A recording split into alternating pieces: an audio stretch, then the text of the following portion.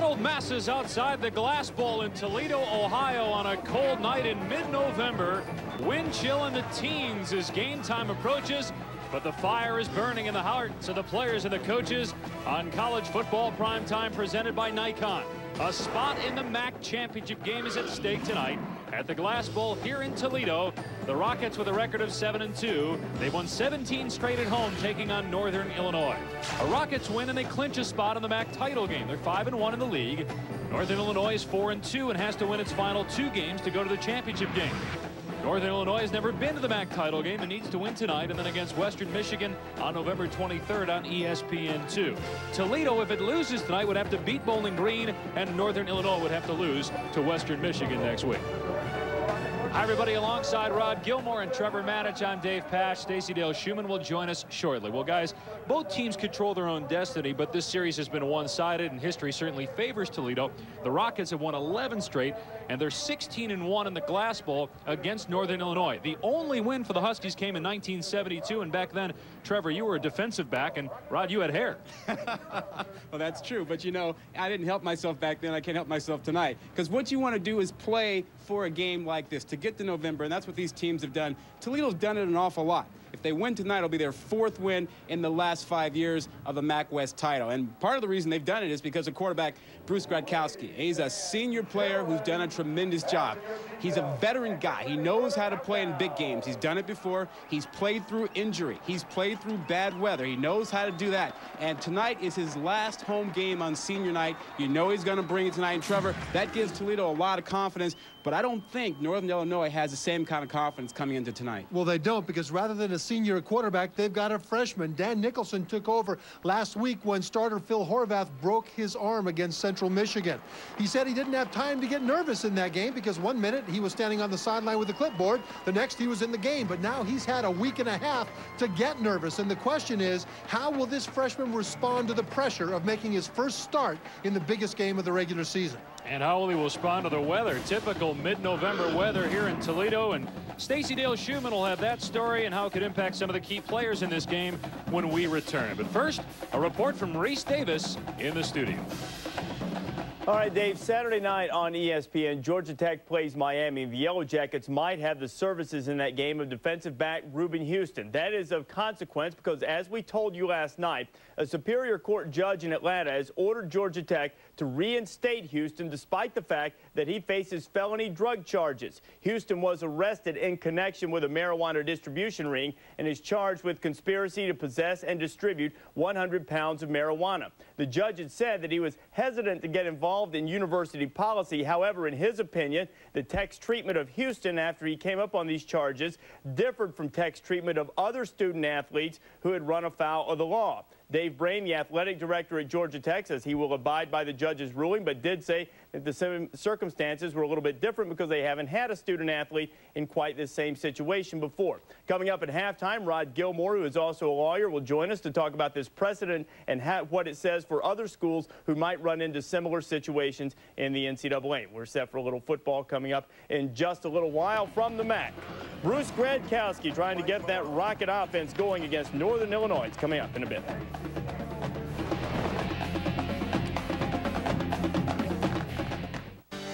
If you're looking for answers from an auto parts store, get ready. Advance Auto Parts is working harder. It is typical mid-November weather here in Toledo. Temperature 30 degrees, wind chill 16 as we send it from the warm, toasty press box to the freezing cold sideline in Stacey Dale Schumann. Stace?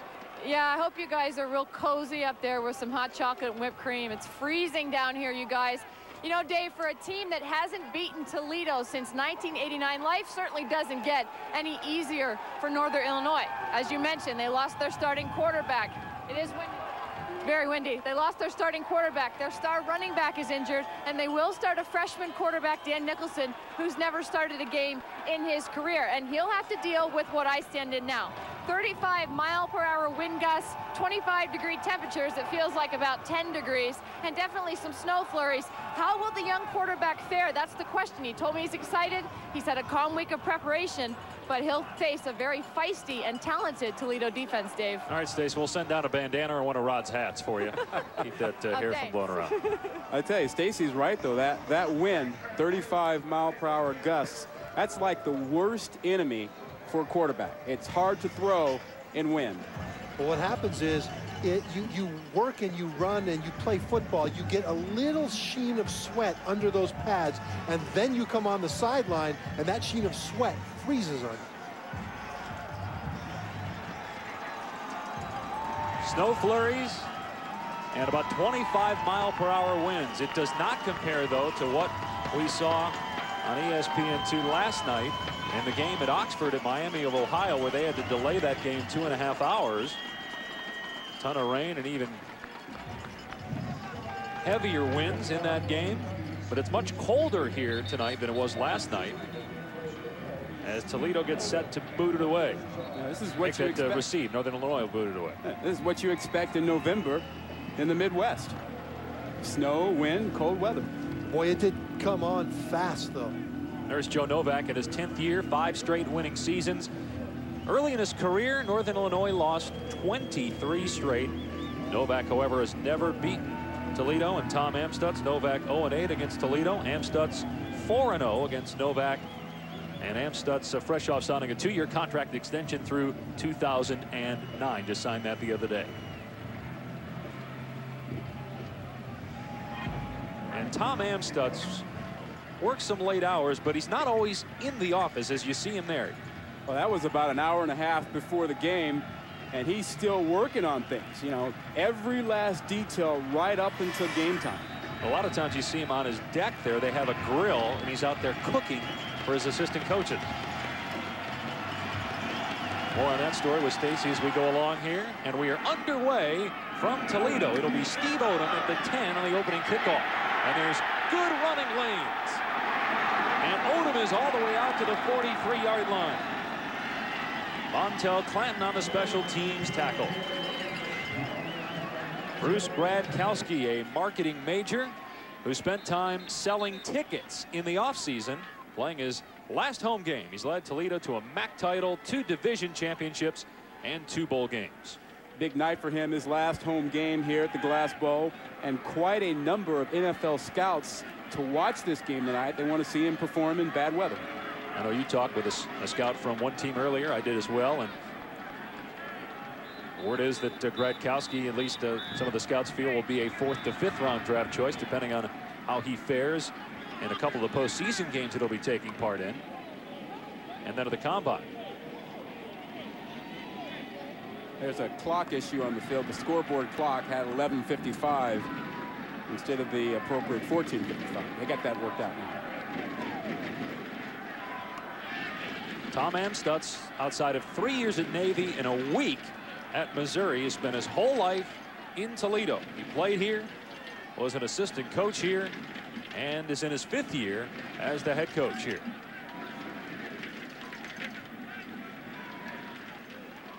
We talked to him about that contract extension, and one of the things that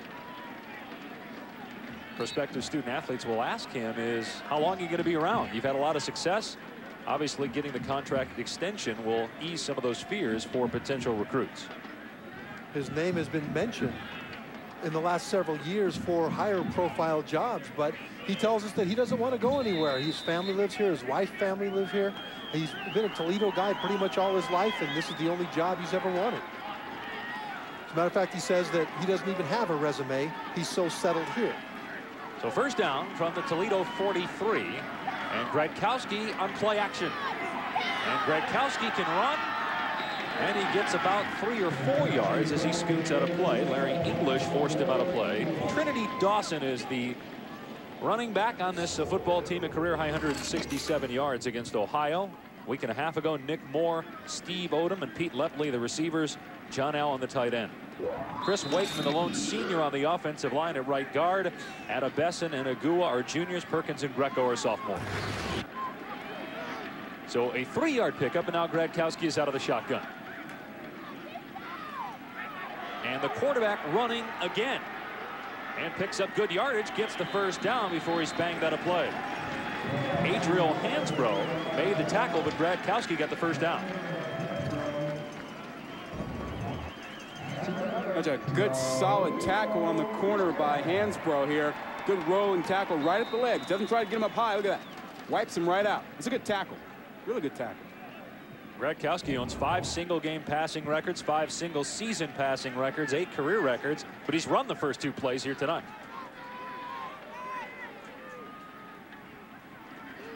That's Washington in motion.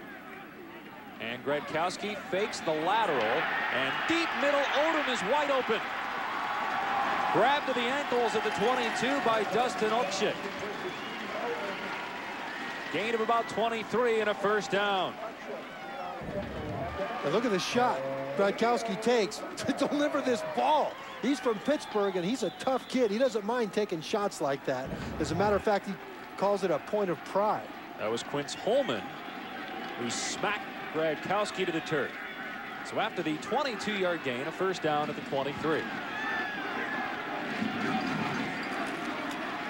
And Dawson with his first carry, and no running room, able to lower the head and get to the 20. Blaylark and Utchik on the tackle. So Northern Illinois without Craig Rush, its top pass rusher, who has 5 sacks, Larry English starting for him, along with Holman, Holy Cross, and West. Tim McCarthy, redshirt freshman middle linebacker, a key guy to watch, along with Hutton and Blaylark. And identical twins at the cornerback spot, Alva and Adriel Hansbrough from Madison, Wisconsin. Ray Smith and Dustin Utchik are the safeties. 2nd and 7 from the 20. Gradkowski with his 3rd running play already and hit pretty hard again. Blaylark on the stop at the 18-yard line, gain of 2. This is senior night, not only for Gradkowski, but for Trinity Dawson, and some great memories for those players. MAC championship, couple of division titles. Gradkowski as important to this franchise as any quarterback in recent memory has been to their school. From Pittsburgh, Pennsylvania, the only quarterback in Division I history with 2 straight years of a completion percentage better than 70%. He's at 66% this year. Pass play. And a little miscommunication there between the quarterback Gradkowski and the wide receiver Nick Moore. And so it's a 4th down and 4, and Tom Amstutz will go for it on 4th down 2 to 3 times per game, and it appears that he's going to go for it here. Well, that's a little bit against his philosophy. He was quoted as saying he will typically go for the field goal if he has a chance to get ahead in the ball game. It's when he's tacking on points that he'll take the shot on 4th down. So this is a little bit out of character for him right now. And a chance for Northern Illinois to get a little bit of confidence here if it can stop Gradkowski and the Rockets on 4th and 4. Here comes pressure. Gradkowski levels again as he gets rid of it, and it's broken up, incomplete, but a flag down. Hansbrough is going to get called for interference. It was Nick Moore who was the intended receiver. And that's just a case of Moore having a size advantage over Hansbrough, who's only 5'10", and Moore goes at 6'4". Because Hansbrough is in good position here. He just has to turn around and play the ball, but he's worried about the size, and he holds him down with the right arm wrapped around the backside. And this is man coverage because it's an all-out blitz. Yep, he just shields him off with his body. It's an all-out blitz. This ball was released just after the hit. There's the problem. It's the right arm. When you grab that backside, if you turn a little, that's when they get you for that. If you just place it there, they don't flag you. But you see, he was turning for leverage with that right arm. So 1st down and goal at the 4. That's Dawson in the backfield.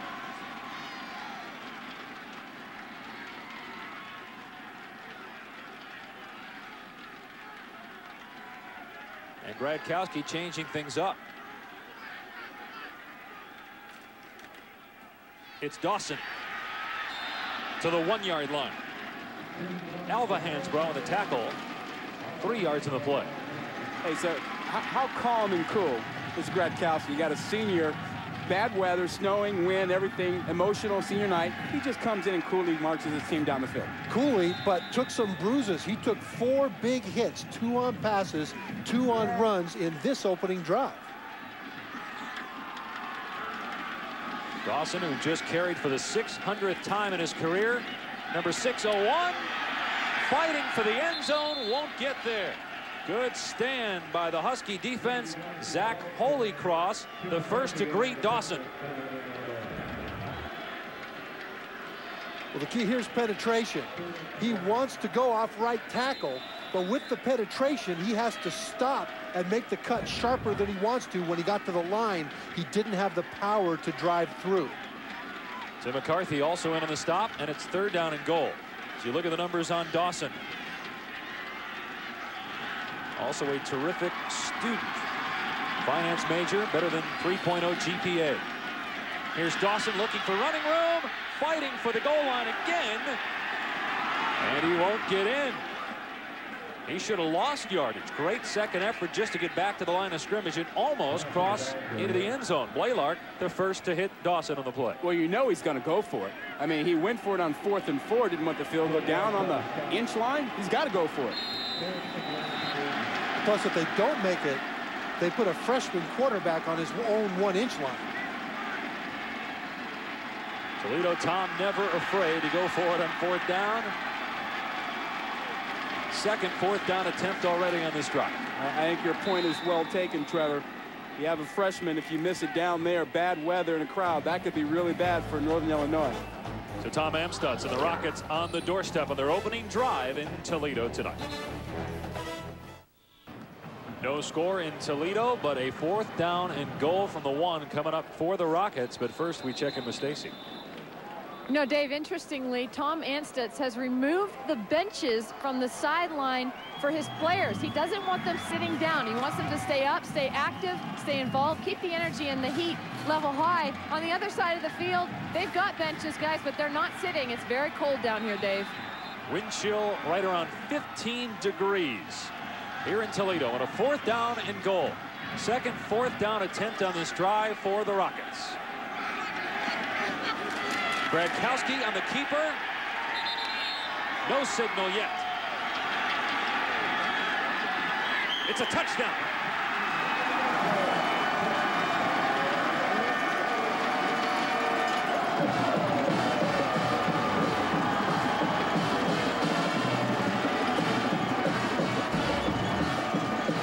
Well, you see Gradkowski taking a shot. How does he get in? Where'd he go?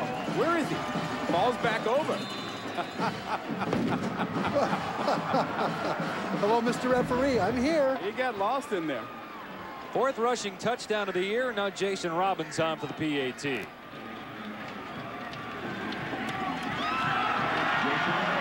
So Toledo strikes first. A drive that took a little bit less than 4 minutes, and Gradkowski with his 4th rushing touchdown this season, a 10th-play drive. Toledo has dominated opponents in the first quarter this year. Well, certainly appropriate that on the opening drive, the senior quarterback who's played in a lot of big games really spearheaded that drive, running and throwing. And when you spearhead, you're the first thing that hits. And in this case, he got hit an awful lot. Look at take a shot right there and got landed on by Holman. And that was a helmet-to-helmet shot. It could have had a foul on that. And this is the touchdown. He's underneath right now about 1,000 pounds of players at one point or another. This Toledo team is number 1 in the MAC in scoring. Good for 13th in the country, averaging 37 points per game. As you look at Gradkowski's numbers on that drive, 2 passes, 4 rushes by Gradkowski. He grew up in Pittsburgh. How often do you think he played in weather like this? Probably almost every week. Yep.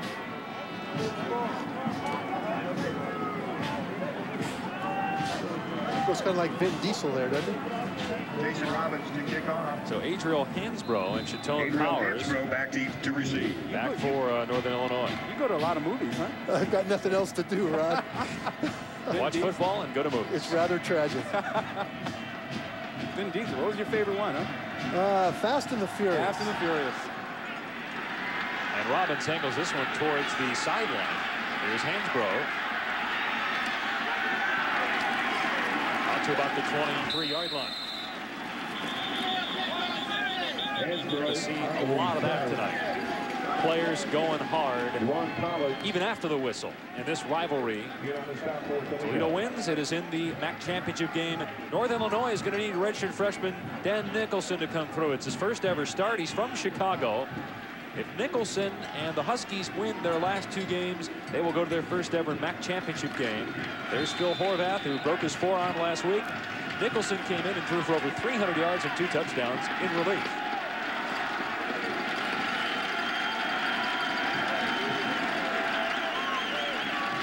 Garrett Wolf starts the game at running back despite a knee injury, but it's a pass play to Powers. Nicholson right on the mark, hitting Chaton Powers. Gain of about 23 and a first down. Chamberlain on the tackle. Well, Adrian Davis did not start. It was Garrett Wolf, despite a knee injury, starting. Nordine is the tight end. Hurd, Davis, and Davis are the wide receivers. Pretty good offensive line for Northern Illinois. Free, Lewick, Van Acker, the top center in the conference a year ago. Ebenhoek and Brost. Garrett Wolf was a game-time decision, and he did start the game. Last year led the MAC in rushing, 1,650 yards. He's missed the last 3 games with that knee injury, but is in there tonight. Pass play again. And Nicholson has Britt Davis.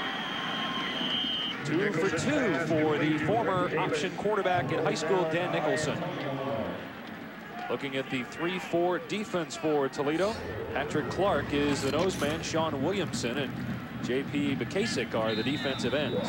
Anthony Jordan, the leading tackler on this team. Mike Alston, the leader in sacks. David Thomas, pretty good player, and Mike Chamberlain. Safety Keon Jackson accounting for 6 opponents' turnovers this year. Morris, Herbert, and Malone in the secondary for Toledo with him. Now Nicholson, as we mentioned, an option quarterback in high school, so he's got some running skills. Takes a while to go down at the 39-yard line. Anthony Jordan, the leading tackler for Toledo, was the first man to hit him. Nicholson ran a little bit of option at Brother Rice High School in the Chicago area and has started fast tonight. You know, good decisions, throwing the ball well. I'd say so far, what, about an A, B+ for him right now? Absolutely. He's actually got the strongest arm of all the quarterbacks, but as a freshman, he doesn't have the playbook down all the way top to bottom yet. So far, so good. To that point, Trevor, in fact, Novak said that he's got perhaps the best arm that Novak's ever had at Northern Illinois. He takes off again. Second straight running play. Gets creamed by Patrick Clark downfield. He's still positive yardage, and Northern Illinois is inside the Toledo 35. Well, he may have gotten off to a good start on the field, but you know how freshmen are. They don't even know how to buckle their own helmet. Help me out, buddy. It goes like this. See? His hands are probably freezing. It's got to be hard to grip that thing. Yeah, well, he's got to throw a football. He ought to be able to buckle his helmet. I guess that's a good point. Opening drive here for Northern Illinois, 2nd and 5 at the 34. Wolf has not touched the ball yet until now. And the 5'7", 175-pound back to the 30 for about 4. Williamson and Alston team up to make the tackle. You may think that Wolf is a small back, but he's a strong guy. I mean, 175 pounds. He can bench press 225 18 times. And that much strength and that much of a compact frame means that he's very explosive in his cuts. And when he gets to you, he can explode into you. Came out of nowhere to be first-team All-MAC last year, placing A.J. Harris, the normal starter, when he got injured. And here the ball is on the ground at the 29-yard line. Toledo says that it has it. J.P. Bukasic forced the fumble. That was Nicholson bringing out a little bit of the option from his days at Brother Rice, and the ball bounced his way. It did. Brian Van Acker, the center, was one of the people that was down there.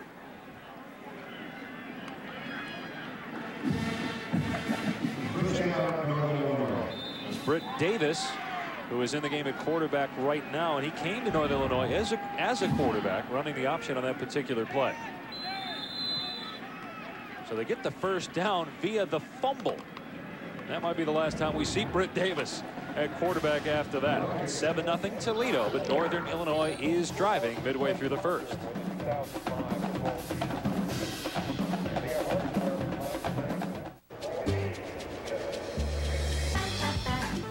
ESPN2's College Football Primetime is presented by the Nikon D50 Digital SLR.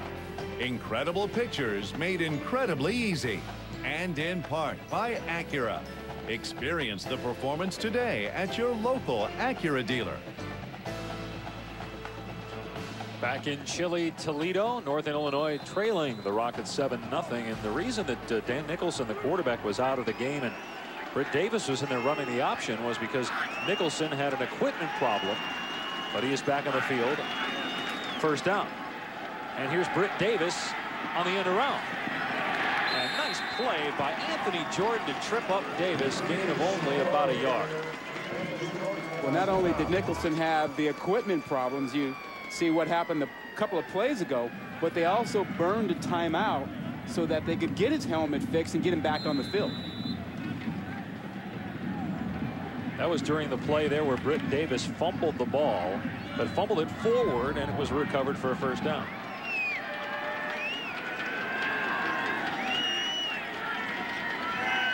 From the 27. Nicholson looking good so far, and it appears that Britt Davis is his favorite target, whether it's passing or in the run game. It'll be close to a first down. Trevor, that was a strong throw. And a well-designed play for the young quarterback. Davis lined up wide, motioned inside to allow himself more running room back toward the sideline. Then when he came back out, there was a lot of space for the freshman quarterback to throw the ball. Do you think that just having Garrett Wolf in the game, even though he's only carried it one time, changes maybe how Toledo approaches things defensively? I think they have to respect the fact that he can run the ball. Hey, he averages 6.5 yards a carry. You have to be aware of him, even though he's been out for 3 games. And certainly not 100% tonight. This is his second carry, and on the draw, he's stacked up at about the 14-yard line. Pickup of 3 on the play. And the thing to watch with Wolf is, you know, he's had the bad knee. He's been out 3 games. Cold weather. You want to keep him in the game because when you take him out, there's a tendency for him to get tight and for that whole thing to tighten up, and you want to keep him loose. Yeah, and Novak's philosophy fits right into Wolf's talents and his abilities. He wants to pound the ball, and in the MAC, which is a wide open passing league, this is a real dinosaur old school philosophy. Play fake to Wolf on second down, and Nicholson to the end zone. Touchdown! Nicholson was perfect on that drive, and he hits Jake Nordine for the score. That's the first touchdown this year for Nordine. And I'll tell you this, Nicholson looked like a point guard getting an entry pass into his big man. His big man posts up inside. Look at him. He just delivers it to him right there. That's a nice entry pass. 14-yard touchdown. Pretty impressive drive by Northern Illinois after Toledo marched down the field and had to convert 2 4th downs to score a touchdown. Nendick with a PAT, and we are tied at 7.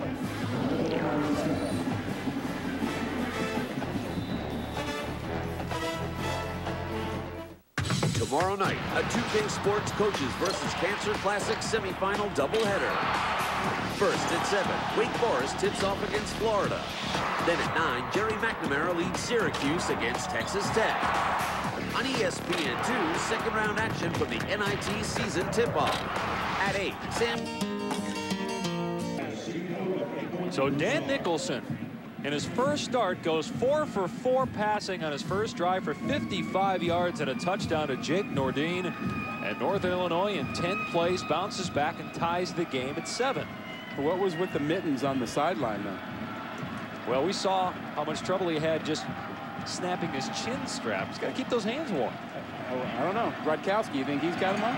No, he's from Pittsburgh, probably not. Although Nicholson's from Chicago, as that kick sails out of bounds, and Toledo will have the option here. They'll probably just take the ball at the 35-yard line.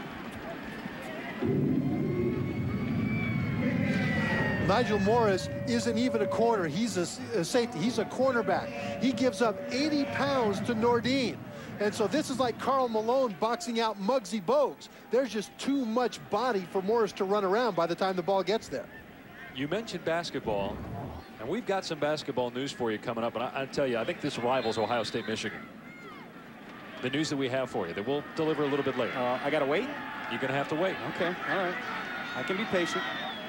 And it involves somebody on this crew. There's a hint. First down to the 35-yard line, rather. And Gronkowski in the rollout. And the pass undershot. He was trying for Odom, and a flag comes in. This time, Alva Hansbrough will get called for interference. It was Adriel Hansbrough on a 4th down play on the first drive, and this time his twin brother Alva gets busted. It is so hard to play good defense. Pass interference is almost a rite of are right for the offense these days. And it shouldn't be, you say? No. Pass interference. Defense, number 11, penalized 15 yards from the previous spot. Automatic first down. And these are like two guys positioning for the ball, and the ball's not even catchable. I mean, if anything, it's as much on Odom, if not more on Odom. He was the one who kind of shoved Hansbrough out of the way to get position. You know, you got a right to go for the ball. For your sake, Rod, I know you're thankful that they can't review it. That's the second pass interference of the game. First down at midfield. Here's Dawson. Barreling forward to the 44 for about 6 yards. True freshman Phil Brown out of Chicago on the tackle.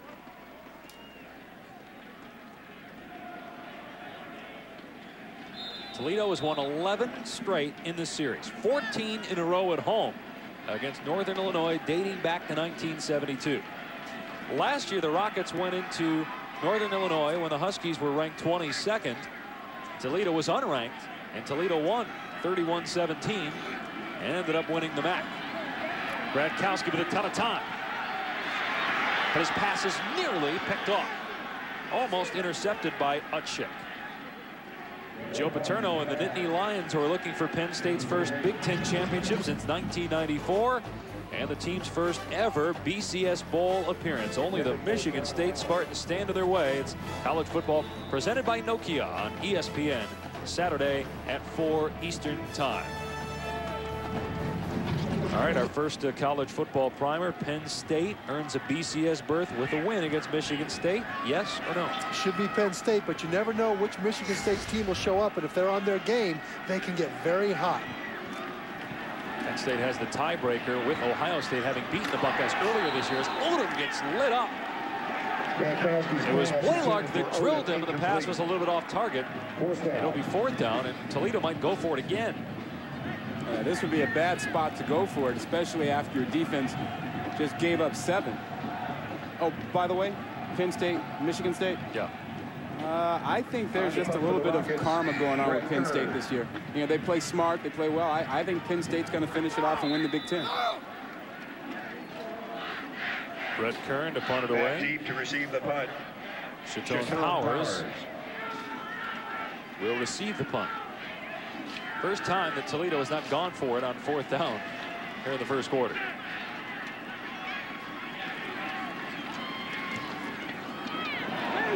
that thing gets caught up in the air, and Toledo is all over it. There's a penalty flag down. Toledo might have interfered with Chaton Powers. They're going to down it at the 3-yard line, but again, a penalty marker down to the 21. I think a Rocket player ran into Powers as he was trying to get out of the way. Definitely a fair catch call, no doubt about it. No. Well, wait now. You got to be kidding me. You got to no. He's just trying to disguise it. Yeah. He's not trying to catch the ball. Now, if he would have hit him, it would have been a problem. But I think he touched him, though, and you're not allowed to even touch him. This guy's running out of the play. They got to pick that flag up. There's no flag on the play. There was not kick catch interference.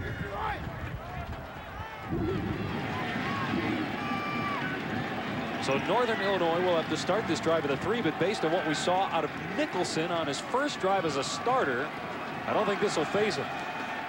Well, Penn State, as we mentioned, wins the game and goes to the BCS. Michigan State has really struggled since that early season win against Notre Dame.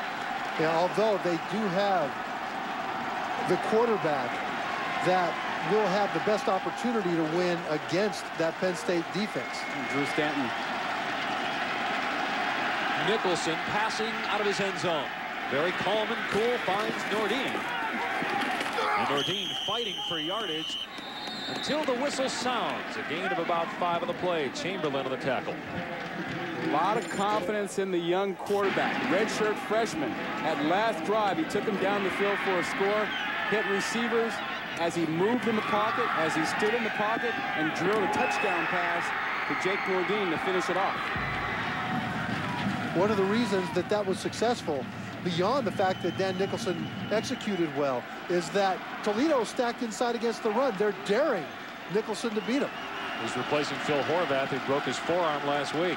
Nicholson had only 14 prior snaps before he had to come in and replace Horvath last week. Garrett Wolf gets nothing on that carry. It'll bring up third down. Horvath had a 2-to-1 and touchdown to interception ratio, but he was not a veteran starter. A few starts last year and a few this year. Even so, this year, up until the time he got hurt, he was the only quarterback in the nation, and still is actually, with over 70% completion percentage. Very, very efficient at running this offense. They do a really good job at Northern Illinois. John Brown, the offensive coordinator, Joe Novak, the head coach. 10-2 2 years ago, 9-3 last year. Look for pressure now on the young quarterback. And the 5-4 this year. Northern Illinois Huskies come up short, and the ball comes out again. That's the second fumble by Northern Illinois. Toledo has the ball. Mike Alston forced it out. No signal yet whether it's Rocket football. And now they are signaling that it is Northern Illinois ball. That the Huskies maintained possession. Doug Free, the left tackle, came up with it. They were short of the marker anyway on that third down play, so Northern Illinois will have to punt the ball. Well, they come with pressure, but they play zone behind it, so they have a chance to look up the receivers. And Powers takes a big hit. They might review that. Looked like Powers may have lost the ball before the knee went down. Northern Illinois trying to snap it. You would think they'd snap it as quickly as they can before the technical advisor upstairs. And the punt is nearly blocked. Odom will let this one bounce. And Toledo's going to have tremendous field position at the 38-yard line. Well, you heard Reese Davis mention this right before we kicked off here tonight, that an indicted player at Georgia Tech, Reuben Houston, is being allowed to return under a court order issued on Tuesday. Houston was charged with conspiracy to distribute marijuana. He was suspended from the football team, but the courts are saying that he deserves to go back and play football. Well, as you heard Reese say at the top of the show, the courts were addressing unequal treatment by Georgia Tech. I want to get more on the attorney's thoughts here after this play. First down to the 38. And Gradkowski will dump it off. Great play. Here's Dawson into the open field. Dawson to the 5. Touchdown, Toledo!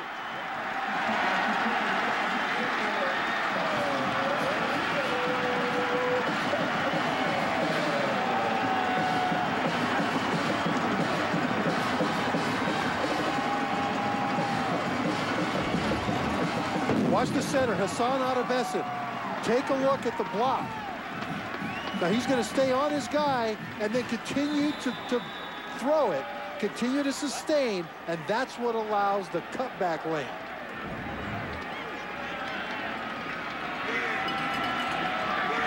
th touchdown pass of the year for Gradkowski.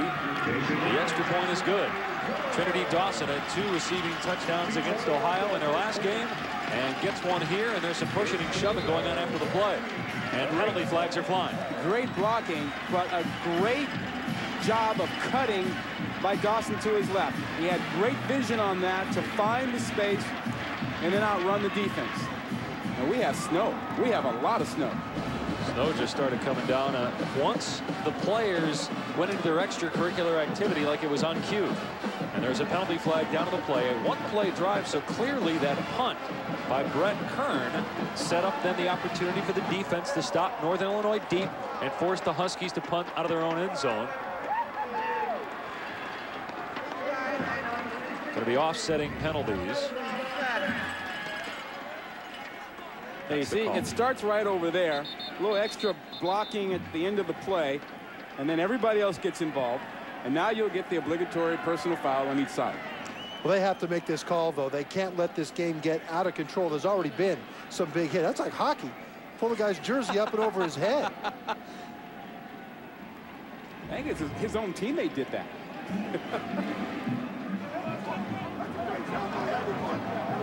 Toledo, the second most penalized team in the Mid-American Conference.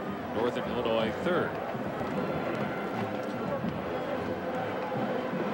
Well, Rod, I want to get more of your thoughts on the whole situation with Reuben Houston and Georgia Tech being allowed by the courts to return to the school and play football, even though he was suspended by Georgia Tech. We have to go back to the basic facts, which is you start with there is a code of conduct at Georgia Tech, like at most schools, and Houston was suspended for being arrested for a felony. The court held that there were other students who had legal problems, and they weren't dismissed, and so they had to allow him back.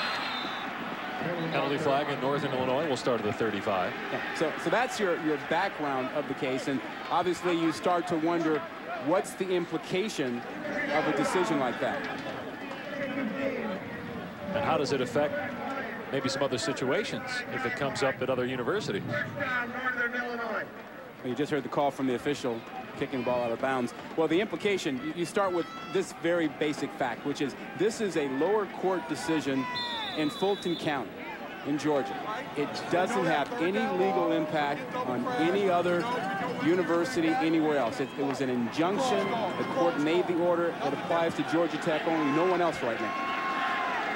Huskies take over at their 35.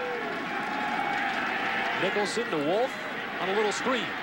And Wolf, who's very shifty in the open field, gets about 12 to the 47. Tyrell Herbert eventually brought him to the floor.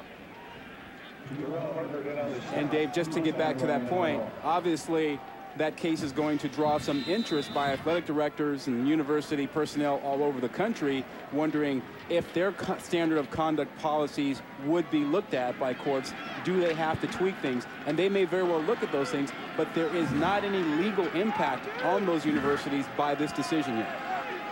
And Rod will have more on that at halftime as he joins Reese Davis. Right now it's 14-7 Toledo. And another pass play that is caught out in the flat. Pulled in by Sam Hurd, their leading receiver. 54th catch on the year for Hurd. Chamberlain pushed him out of play. It's a gain of a handful there on first down.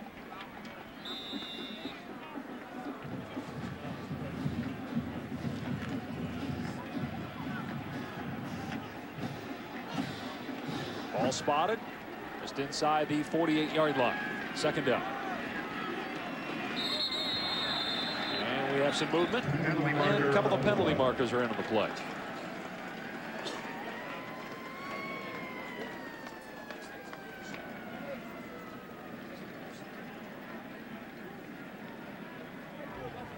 False start. Number 65 of the offense. Penalized 5 yards. Still second down. So it goes from 2nd and 3 to 2nd and 8. We mentioned Sam Hurd catching his first pass of the night, 54th on the year. Stacy has more on him. Yeah, guys, Sam Hurd, interestingly, only picked up football when he was a junior in high school. He said, I wasn't interested in sports. I liked math and I liked video programming. I wanted to be involved in scholastic activities, not sports. Did a little bit of track and field along the way, but now he's a big-time performer for this team, guys. And they got Britt Davis in at quarterback again, and he fumbles for the second time, and each time he's fumbled, it's turned out to be positive yardage. This time he picks it up and takes it back to the original line of scrimmage.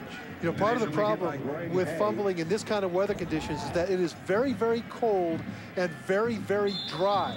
So the pores on the ball, the leather of the ball close up, and the pores on your hand close up, and that makes two very slick surfaces. I would much rather have a wet football than one that is very cold and very dry. Third down, this might be a time where they throw to Sam Hurd just to finish the point on Hurd. He's 15th in the country in receiving yards right now. Not bad for a guy who wasn't sure if he was going to play football. And he's right on cue as he makes the catch for the first down at the 42-yard line. So 2 catches for Sam Hurd, and that will move the chains for NIU. Well, he's the guy. He's a 6'4" receiver. Math or no math, he knows how to get his body in position to catch a ball there. That's probably geometry. He probably figured out the angles and all that kind of good stuff. Well, a lot of it is just pure hostility. I don't know if that's a math discipline, but this guy will get after defensive backs when he blocks downfield. He tries to take their head clean off. Dan Nicholson, by the way, is 9 out of 9 in his first start. They go back to the ground, and there's no running room for Wolf. A host of Rockets around him, including Mike Alston, the leader in sacks for Toledo this year. No gain officially. Wolf just didn't look like himself to me as you take a look at Tim Rose, the defensive coordinator for Toledo on the side. He was concerned about Wolf, but based on what we saw in that last play, Wolf doesn't look like himself. I mean, he's not changing direction quickly. He rounded his cut that time. Pretty slow moving out there. He's got a knee injury. He's missed the last 3 games. Still 856 yards in a year coming in. Nicholson stays perfect as he connects with Nordine. And as the linesman falls down, slipping on the first down marker, it appears that NIU gets the first down. Chamberlain the tackle. It is slick down there on the field. We've had snow off and on. Temperatures around 25 to 30 degrees. Wind chills in the teens. But Trinity Dawson is hot. 38-yard touchdown catch, and Toledo leads by 7 after 1. Code break.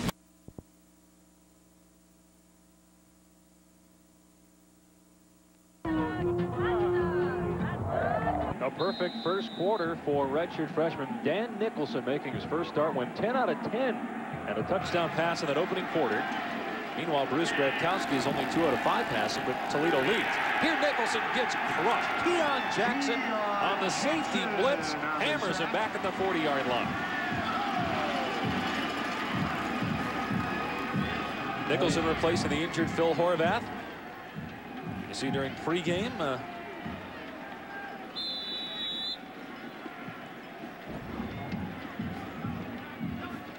minus 9 yards there on the sack. First career start for Nicholson. Numbers couldn't be better.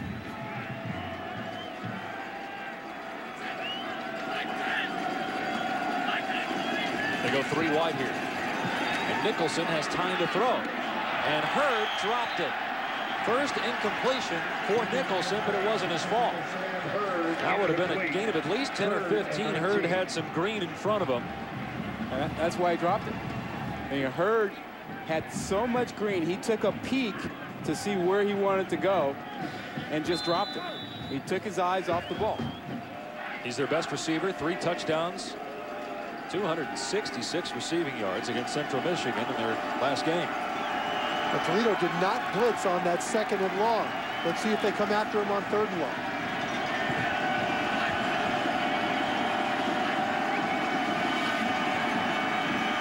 They don't, and Nicholson is flushed out anyway. And his pass is just shy of Chaton Powers, incomplete. Would have been a few yards short of the first down anyway. It's 4th down and 19. You know, we spend a lot of time talking about time of possession. There you see it here, almost twice as much time for Northern Illinois, but they're down by 7. The game is about explosion plays. And Toledo's had a couple of them. The 38-yard touchdown pass and run for Trinity Dawson being one of the big ones. Well, that was the difference. That was based on getting good field position. That drive started at the 38 because the Toledo punter pinned Northern Illinois deep. Now Andy Dittbener is going to try to do the same to Steve Odom. Try to pin him deep and force Gradkowski to start inside his 10. Low snap and off the side of the foot, but this may work to Northern Illinois' advantage. And Gradkowski and the Rockets will start at their 12-yard line. Saturday at 1 Eastern, join ABC Sports for one of the great rivalries in all of sports. Ohio State and Michigan. Those of you on the West Coast will see Cal Stanford at 4 Pacific. Check local listings for the games in your area. Ohio State needs to win and have a Penn State loss.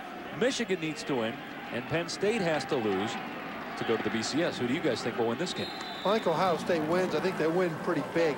Michigan has struggled off and on this year. I think Ohio State just has too much on defense for them to move the ball effectively. Michigan has won 4 in a row. Ohio State has won 5 straight. We'll get Rod's take after this. Here's Dawson, grabbed from behind. Blaylark on the stop, about 3 yards downfield. Rivalry games are just so tough. I don't see Michigan being blown out of this thing, but I do think Ohio State will win. They've won 3 out of the last 4. A 5-game win streak there. Yeah, you look at, remember John Cooper just struggled to beat Michigan, and then Jim Tressel comes in. He's 3-1. Yeah. That's a great record against your arch rival. I tell you, we've been here for a couple days, and it's been awfully loud about Ohio State, Michigan. And we're about halfway. We're about 45 minutes to an hour from both Columbus and Ann Arbor. Pass into the flat, and Hopkins, the tight end, takes it to about the 18. Third down coming up. Well, if Toledo wins this game here tonight at the Glass Bowl against Northern Illinois, the Rockets are going to the MAC championship game. They've won 11 straight in this series, have not lost at home to NIU since 1972. If Northern Illinois wins this game and wins next week's game, it will go to the MAC championship game for the first time. Wind chill at 16 degrees. Snow flurries off and on here tonight. And a 3rd and 3 for Bruce Gradkowski, playing his final home game. The senior out of Pittsburgh running again and spun down right at the marker at the 22. Looks like he's going to be short as Holy Cross made the tackle for Northern Illinois. Talk about that cold weather, 16-degree wind chill factor here. Probably going to see some of that later this week. This weekend, Michigan, Ohio State, probably going to be cold and maybe even wet or snowy there. And the cold makes artificial turf much harder. When you hit the ground and it's cold, it's like hitting a very, very solid surface. No give. You know, we got in Tuesday night. The lead story on the news was Ohio State, Michigan. On Tuesday, when they had a game in the city the next day. And this takes an incredible hop, forcing Powers to pick it up at the 18-yard line. Powers will take it to about the 26. Keon Jackson on the tackle. We mentioned we have some huge basketball news for you. We will reveal that news to you when we come back to Toledo after this. Well, many of you know Stacey Dale Schumann as the cardiac Canadian from her days with the Washington Mystics of the WNBA. Not only could she take it to the goal, but she can stick it from the outside as well.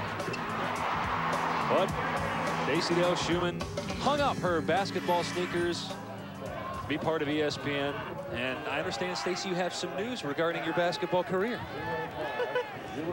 Well, you know, Dave, I've decided to return to the game. I took a summer off, but having been able to compete with the likes of yourself on the road during this college football season, it's kind of revived myself and really made me want to get back in the gym. So I really credit my crew, you know, Kim Belton, Dave Pash, Trevor Maddich, Rod Gilmore. And you always know that this girl right here will take you guys anytime. What is it with these athletes who can't stay retired? She's back. Almost as big news as when Michael came back to Chicago. Here's Garrett Wolf. And Wolf gets close to the first down marker. Looks like he has it at the 37-yard line. And this is the news of the day. Stacey Dale Schumann is returning. That is true. She is returning to the WNBA. After taking a summer off, she'll continue with us here at ESPN. And she's back in women's pro hoop, and this is the biggest college football primer we'll have this week. She's got game. I know everybody's excited out there that I'm coming back. You know, everybody stopped what they're doing, and they're just focused on this right now. Now, do we know what team? Chicago Sky. Right. Chicago Sky. So we've got Northern Illinois here right now, and I'm headed that way actually tomorrow to meet my new coaching staff, Dave Cowens. And I'm real excited about it, guys, but we're not going to stop playing on the road. I'm telling you folks out there, Dave Pash has some game. He's got game. Well, when Trevor doesn't elbow me in the face, usually I can make it from the outside. Well, I don't have basketball games, so I just play football. You go for the hoop, I slide in front and stick you in the chest. That's what I know. Of course, Stacey referred to a former standout at Stanford, Kim Belton, back in the Pac-8 days. And this ball is tipped at the line and almost picked off. David Thomas got a hand on it and knocked it to the turf, and it's third down. Well, congratulations, Stacey. It's good to have you back. Well, we'll play pickup basketball games against hotshots at the colleges where we're at. This is a quote from the November 11th issue of USA Today. Stacey's saying she tries to live in the here and now. Bottom line, she's just a jock. Well, and when she wants to be, she's quite a jock. She's got a lot of lady in her as well, but these hotshots that will play at gyms and pickup games, you know, they'll think, she's just a girl, you know, and she schools every one of them. Isn't that every guy's dream, a lady who's a jock? Third down and 8. And Nicholson sacked again. Austin, the leading sacker on this team, along with Bernard Faithful, take down the quarterback, and Northern Illinois will have to punt it away. Well, he does a nice job here of holding on to the ball. Take a look at how this pocket collapses around him. He does a good job keeping his eyes downfield, but not only up the middle, but from behind where he's not looking. And that's a near miracle for a freshman to hang on to it. By the way, how about Belton getting his name mentioned twice in 2 weeks? Once in USA Today by Stacy, now by us up here. He is a legend. Did been around to punt it away. And a fair catch call at the 40-yard line by Steve Odom. Odom on the fair catch. So Toledo will have reasonably good field position when we return. Nicholson has been on the turf a lot lately for Northern Illinois. On-star emergency. This is Dwight. My leg hurts, my face hurts, my arm hurts, my car is so smashed up. I will be contacting emergency services. Police. This is Dwight with OnStar. I'd like to report a vehicle crash with airbag deployment on West 106th Street. Would you like me to remain on the line? Yes, I'm so scared. Okay, you need to be scared. Is that the police arriving now, ma'am? Yeah. All right. Choose a vehicle that could help save your life. Choose a vehicle with OnStar. I knew he'd come in handy someday. I'm State Farm Agent Ephraim Sanchez, and this is a true story. I never knew that his good grades would save us money on car insurance. I never knew he could get good grades. He cheated. He had a tutor. When I found out about Mark's grades, I got him a good student discount. Dad, if you get me a car, we could get another discount. Mark's getting a car? That's so not fair. More drivers get more discounts from State Farm than anybody else. See what a State Farm agent could save you today. Like a good neighbor. State Farm is there. Jenkins. Do you know where Jenkins sits? Sir, Jenkins doesn't actually work here. But he's around all the time. I saw him here this morning. Yeah, he's our software supplier. From Chicago. Sir? Here you go, Mr. Jenkins. See you back here for Thursday's meeting? I'll be here. Thank you. Now you can fly American for less than you think. I was going to give him a raise. We know why you fly. We're American Airlines. Keep up with Jenkins on AA.com. We're giving away 1 million Advantage miles.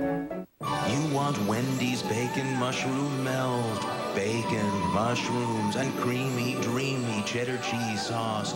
All on a hot and juicy cheeseburger. Go now. Do Wendy's. Do what tastes right.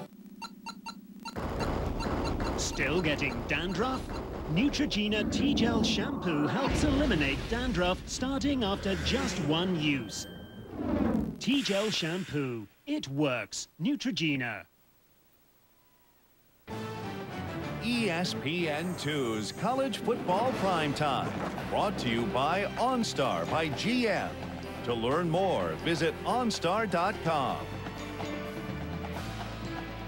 And back in Toledo, where the Rockets lead the Huskies 14-7. Toledo wins. It goes to the MAC championship game. Still has a game against Bowling Green next week. Toledo would have to win that game. If the Rockets lose tonight, it would need then Northern Illinois to lose next week to Western Michigan. Trinity Dawson, who had a 38-yard touchdown catch and run earlier, gets about 7 yards on the rush. Utchik on the tackle.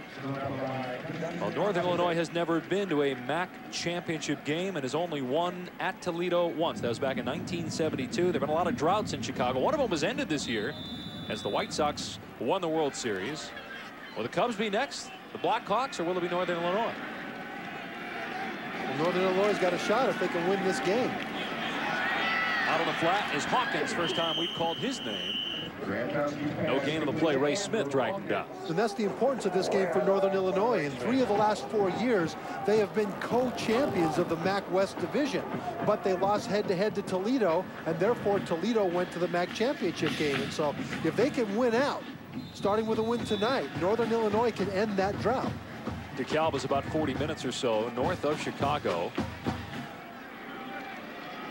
Enrollment of over 24,000 people. They went to a bowl game last year, beat Troy in the Silicon Valley Football Classic. That was their first bowl win in 21 years. Toledo has yet to convert on 3rd down, but is 2 for 2 on 4th down. Gradkowski finds Hawkins, but he can't hang on to it. Incomplete. Will Toledo Tom go again on 4th down? Will they punt it away? Looks like they're going to boot it away. Talking about DeKalb, you know who else is from DeKalb? Cindy Crawford. I didn't know that one. You've been doing some research on that. Huh? And she went to Northwestern University in Chicago there and was a chemistry major. Top model is a chemistry major. Imagine that. More information on supermodels from Trevor Maddich later in the game as we have a fake punt. Northern Illinois not fooled. And the Huskies will take over. They were not fooled on the pitch to Davis. And Quince Holman came up with a play there on special teams. That is the third time Toledo has gone for it on 4th down in this game. And finally, Northern Illinois comes up with a stop. Well, Northern Illinois doesn't buy it at all. And they know about Amstutz is a reputation for taking these chances. So they weren't going to be fooled. They have an alert on every 4th down. And I think this call is a bad call. You don't live up to your reputation when you have a 7-point lead and you can pin them down in their own territory. The up man, Tremaine Smith, caught the ball and then pitched it ahead to Davis, and then Holman made the tackle. So Northern Illinois takes over at the Toledo 46-yard line. The Rockets got the go-ahead touchdown because of good field position. We'll see what NIU does here. That pass well short. Jared Carter, Nicholson's the intended receiver. For Jared Carter. Keon Jackson in the coverage. Tom Amstutz played back in the mid-70s at Toledo. Grew up in Toledo, then was an assistant coach. There was a 3-year stretch where he went to Navy, then to 3 bowls, and his 4 previous years as head coach, and likely headed to another one this year. Just signed a 2-year contract extension that'll keep him at Toledo through at least 2009. He's had a lot of success here, and he's done pretty well in 4th downs, but I think this was a bad call. Even if Northern Illinois doesn't score, they get a field position advantage if they have to punt. Now, last time they did, they got it inside the 12-yard line. Here's a little slant play, and this time Hurd hangs on to it. Forward progress to about the 40, so that's going to be 6 yards. Mike Chamberlain the tackle. Even so, you can see what his thinking may have been. If Toledo could have gotten that 1st down and scored a touchdown, go up by 2 scores, they want to get this freshman quarterback into a position where he has to throw as early as possible, because that's where Toledo's defense can really be effective. You like the call then? I can see his reason. You like the call? Yes, I do. I like to be aggressive, and they want to put Northern Illinois in that position. It didn't work. Nicholson almost had it intercepted. Nice play by Jason Flowers to step in front of Britt Davis and knock the pass down. Will Northern Illinois go for it on 4th down and 6? Well, that was a good play by Davis, but you also have to get a little help from your receiver. He's got to come back to the ball a little bit, and Turner, I'm sorry, Britt Davis didn't do that, didn't come all the way back for the ball. Minus 1 yard in this first quarter after 122 yards in the first quarter, and North Illinois will punt it. Okay, here's the field position change we talked about, assuming that this punt gets stopped somewhere around the 10-yard line. Dick Benner to boot it away, true freshman. Odom back at the 10.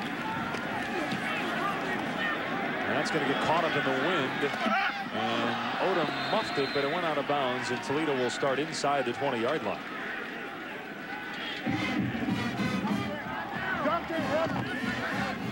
North Illinois has not won at the Glass Bowl since 1972. Back in 2002, there was a great game, a close game between these two, as Dan Sheldon had a touchdown. Toledo down 17-0 in the second quarter, came back to lead of the half. Then A.J. Harris gave them the lead. And then Dante Green, a 26-yard touchdown for Brian Jones, that Toledo wins 33-30 with about 40 seconds left in the game. Toledo has won 11 straight in this series. The last loss in '89, as we mentioned, the last loss at home in the Glass Bowl back in 1972. That game back in 2002 that we just showed you highlights from was in DeKalb at Northern Illinois.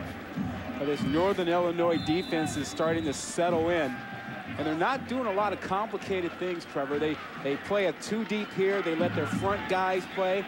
The only change I've seen in their secondary is they drop into a 4 deep coverage, but by and large, they're not blitzing and mixing things up. They're just playing straight up. You saw Tim McCarthy over on the bench getting looked at by the trainers. The starting middle linebacker, redshirt freshman for Northern Illinois. Broussard flanking Gradkowski on 2nd down. And Gradkowski nearly throws a pick. Adriel Hansbrough couldn't come up with it. He was trying to hit more on the slant. The pass was off the mark. It's 3rd and 10. And that's Joe Novak's philosophy. Rather than give them a lot of things to have to think about, he'd rather them be rock solid on their assignments and let them be tougher than their opponent and win that way. Novak has done an amazing job of that program. They were awful when he got there. They had lost 23 straight at one point early in his tenure. Now, nowadays, with his record early in his career, he probably wouldn't be around right now. But he's done an amazing job. They've got 24 wins in the last 3 seasons. Still a couple games to go here, at least, in this year. Gradkowski stepping up and fires on the money. caught for the first down by Moore. Nick Moore, the younger brother of Toledo all-time leading receiver, Lance Moore. That's a pretty good throw. He's throwing into the wind on the third down play. First 4 years, 8-36. Yeah, 8-36, first 4 seasons. You don't last. You know, today, you don't get 4 years to go 8-36. You get 2 or 3 and you're out. Novak making the most, though, of his tenure, now in his 10th year. First down for Toledo at the 30-yard line.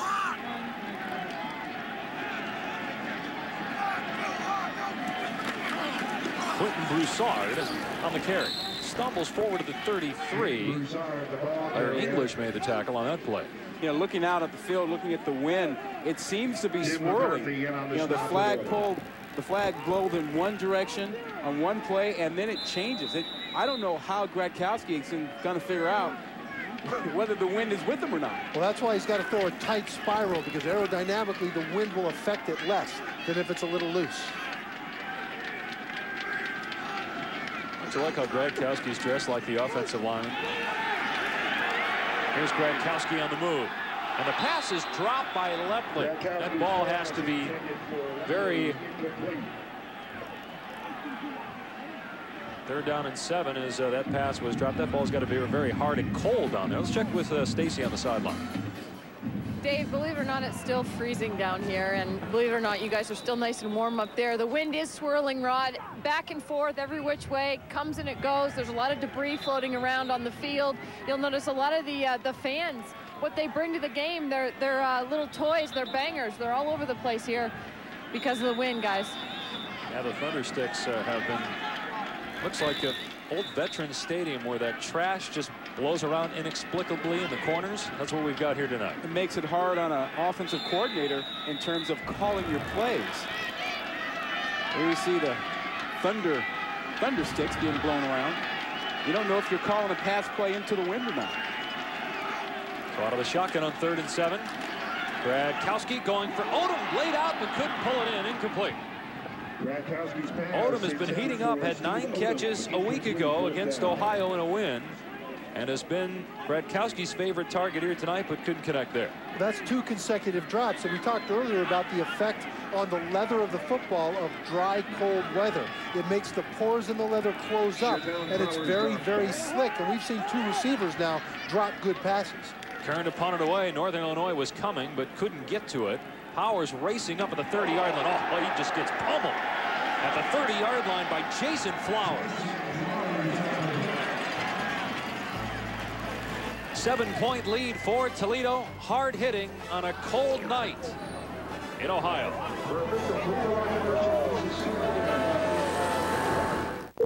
On emergency, this is Edwina. Okay, I'm going to get a hold of emergency services. Sheriff's office. Hi, this is Edwina calling from OnStar. I have a couple on I-70 and their husband is having a seizure. Ma'am, what happened? He put his foot on the gas and straightened his leg out. He was going like 85 miles an hour. All right, I'm sending the squad right now. Okay, the squad's pulling right now. Edwina, thank you very much. You're more than welcome, ma'am. Choose a vehicle that could help save your life. Choose a vehicle with OnStar. Hey, Mom. Sorry I haven't called for a while. You guys went and took that family portrait without me in it. What was that?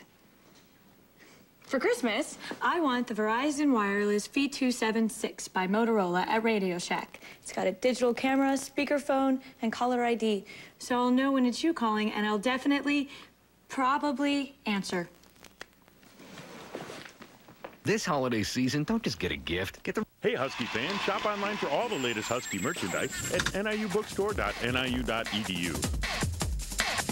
We carry the best brands: Gear, Jansport, Russell, Vantage, Zephyr, and more. Before the game, you can shop at either of our 2 locations, the Home Student Center or the Alumni Shop at the NIU Convocation Center. Open 3 hours before game time for every home game. For the best Husky gear, selection, and prices, stop by today or shop at home. niubookstore.niu.edu. That's niubookstore.niu.edu.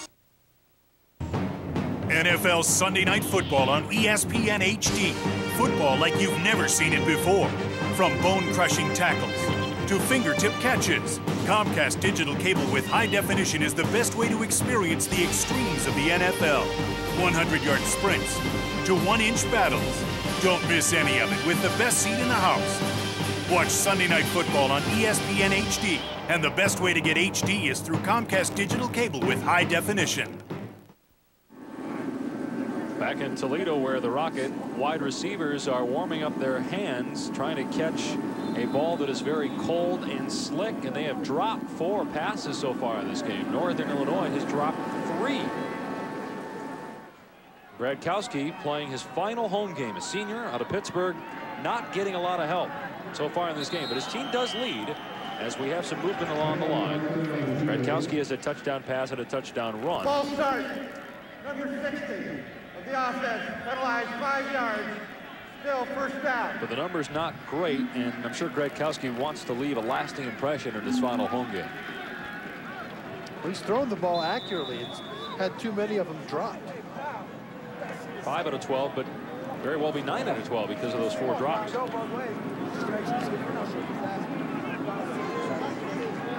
So after the penalty on the right tackle, John Brost, it is first down and 15 from the Husky 26.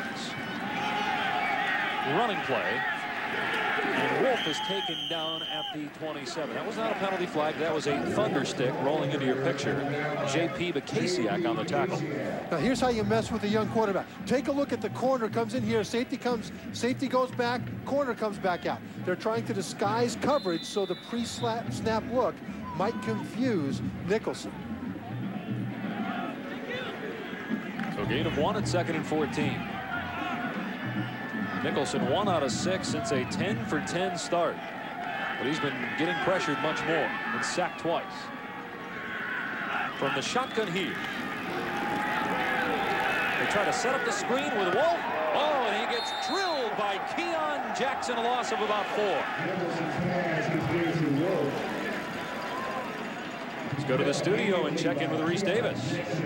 All right, guys, every week we honor the singular All-America Player of the Week. Right now, A.J. Hawk is leading the way, but it's not over yet. The polls, or should I say your singular wireless phone, can stay open for voting until midnight tonight. Just text the word VOTE to 87654 on your wireless phone. Access the nominees you see there. You could win a trip to the national championship game. Hawks leading, not over.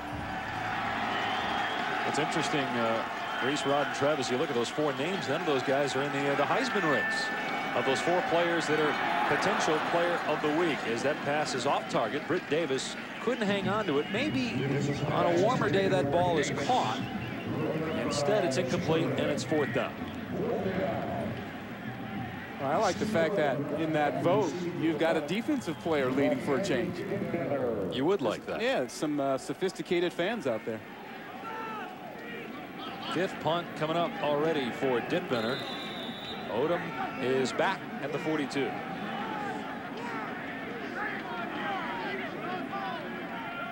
Toledo has won the field position battle so far in this game, and that is the difference right now. The 1 touchdown they got to go ahead was on a 38-yard little screen. A 1-play drive after Northern Illinois had a punt out of its own end zone. Odom in the Northern Illinois territory, taken down to the 47 by Melvin Rice. We are closing in on the end of another regular season in college football. It is Heisman time. Right now, guys, who do you think the favorite is?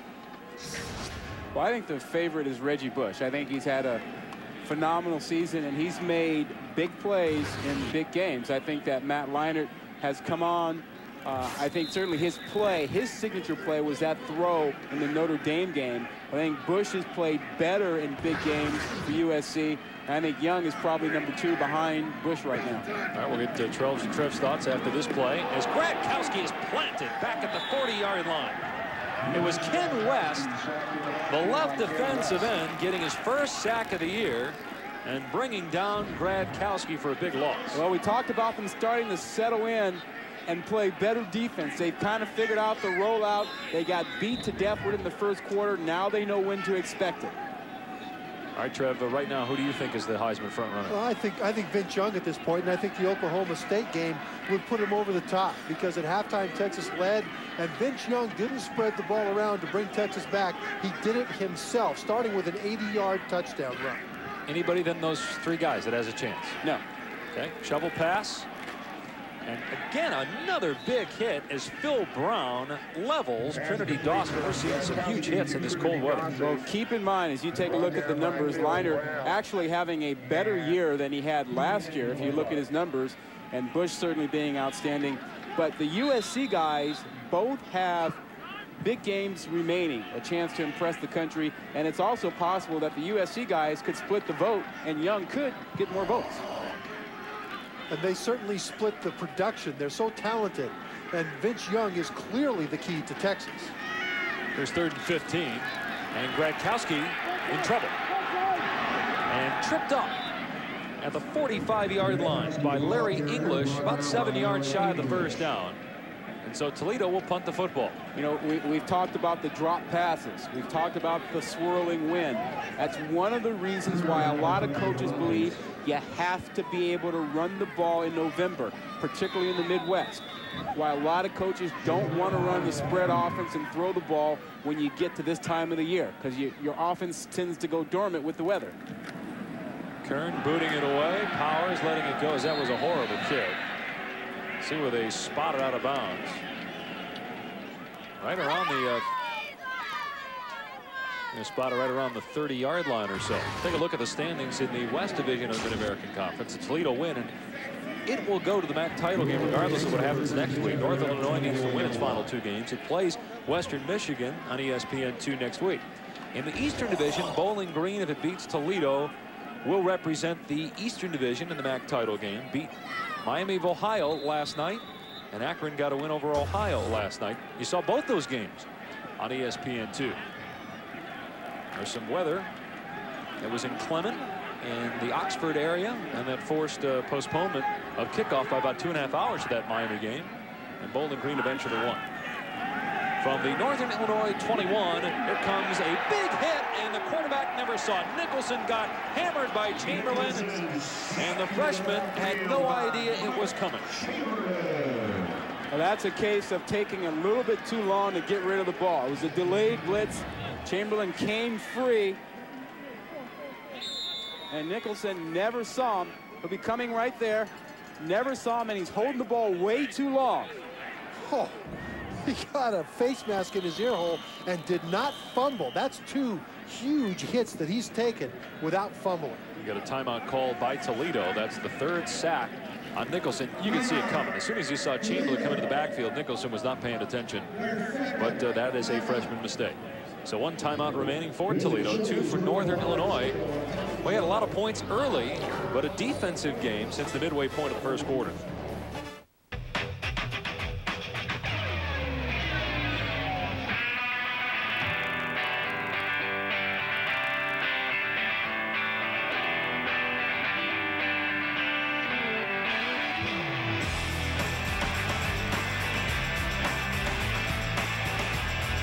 Dan Nicholson has been sacked 3 times, so this was the hardest hit he's taken from Mike Chamberlain. Look at that head snap. He gets hit from the side, and the head went all the way to one shoulder pad, all the way to the other shoulder pad. He still held onto the ball. He had a 76-yard drive to open the game, only 33 yards since, but Garrett Wolf might get that and more on this play. Very close to the first down. Nigel Morris on the play defensively for Toledo. As we check in with Reese, who's going to tell us what he has for us at the half. All right, Dave, on the Pontiac Performance halftime report, Robert Smith is alongside. The Eagles have plenty of issues. We'll chat with Pat Hill, whose team takes on USC this weekend, and South Carolina hit with probation. Yeah, I'm going to be talking about that improving USC defense. All right, we'll talk about that. And with Stacey Dell Schumann going back to the WNBA, I'm worried with all of that rust, she's not even going to be the best Stacey on her team with Stacey Lovelace Tolbert there. Here's a pass play on 3rd down. She heard you, Reese. Britt Davis caught that and picks up the first down. Moved the chains for Northern Illinois. Maybe the WNBA should have an all-Stacey team. Stacey, your guy Reese Davis is dogging you back in the studio. You know, Reese is all talk. Like, he sits behind that desk and he just rambles. That's all he does. And now he's jumping over to the men's side. He's leaving the women's side, guys, going to the men's. What's up with that, Reese? Reese is coming up along with former Ohio State running back Robert Smith, as that pass is picked off by Keon Jackson, and he's still going. Jackson is tied for the all-time lead in the MAC in interceptions returned for touchdowns. He takes this one inside the 30. There's a penalty flag down on the play. 4th pick of the year for Jackson.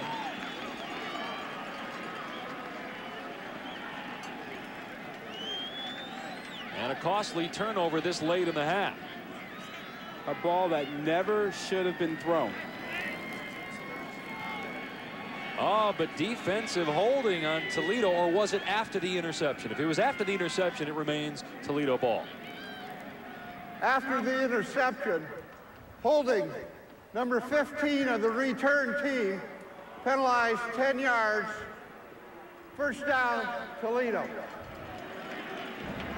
Well, take a look at Keon Jackson. He's underneath right now. He's in perfect position. No reason to throw that ball. You got 2 guys right there. Keon Jackson underneath Powers there, and no reason in the world for Nicholson to throw that ball. Defensive coordinator Tim Rose told us that it's important to mix up the coverages. That was one of the few times they put 7 defenders back in the zone. Jackson banged up on that play, though, going to the locker room a little bit early. Gradkowski going to work and finds Washington on 1st down, and he had it popped free, and it's picked up by Ray Smith, and Northern Illinois gets it right back. Ray Smith comes up with a fumble recovery as David Washington had it poked loose from behind. Well, that's making a play when you need to make it. Northern Illinois' defense takes away that momentum. It just comes out of his hand. It looks like he didn't quite have a good squeeze on the ball because there wasn't a direct hit on it that I could see. And away from that action, Gradkowski takes a hit that knocks him down awkwardly. That's the 2nd time that Holman has hammered him. One time up high, planting him to the turf, that time down low. Washington had it forced out of his hands by Phil Brown, the true freshman for Northern Illinois. And the Huskies, after back-to-back turnovers, an interception by Nicholson, and then the fumble by Toledo, just happy to go into the locker room down 7. Well, remember what happens when it's dry and cold. It's got no sleeves on. It's bare skin, and that skin is cold and slick. The ball leather is cold and slick, and he wasn't able to keep that ball secure in his arm.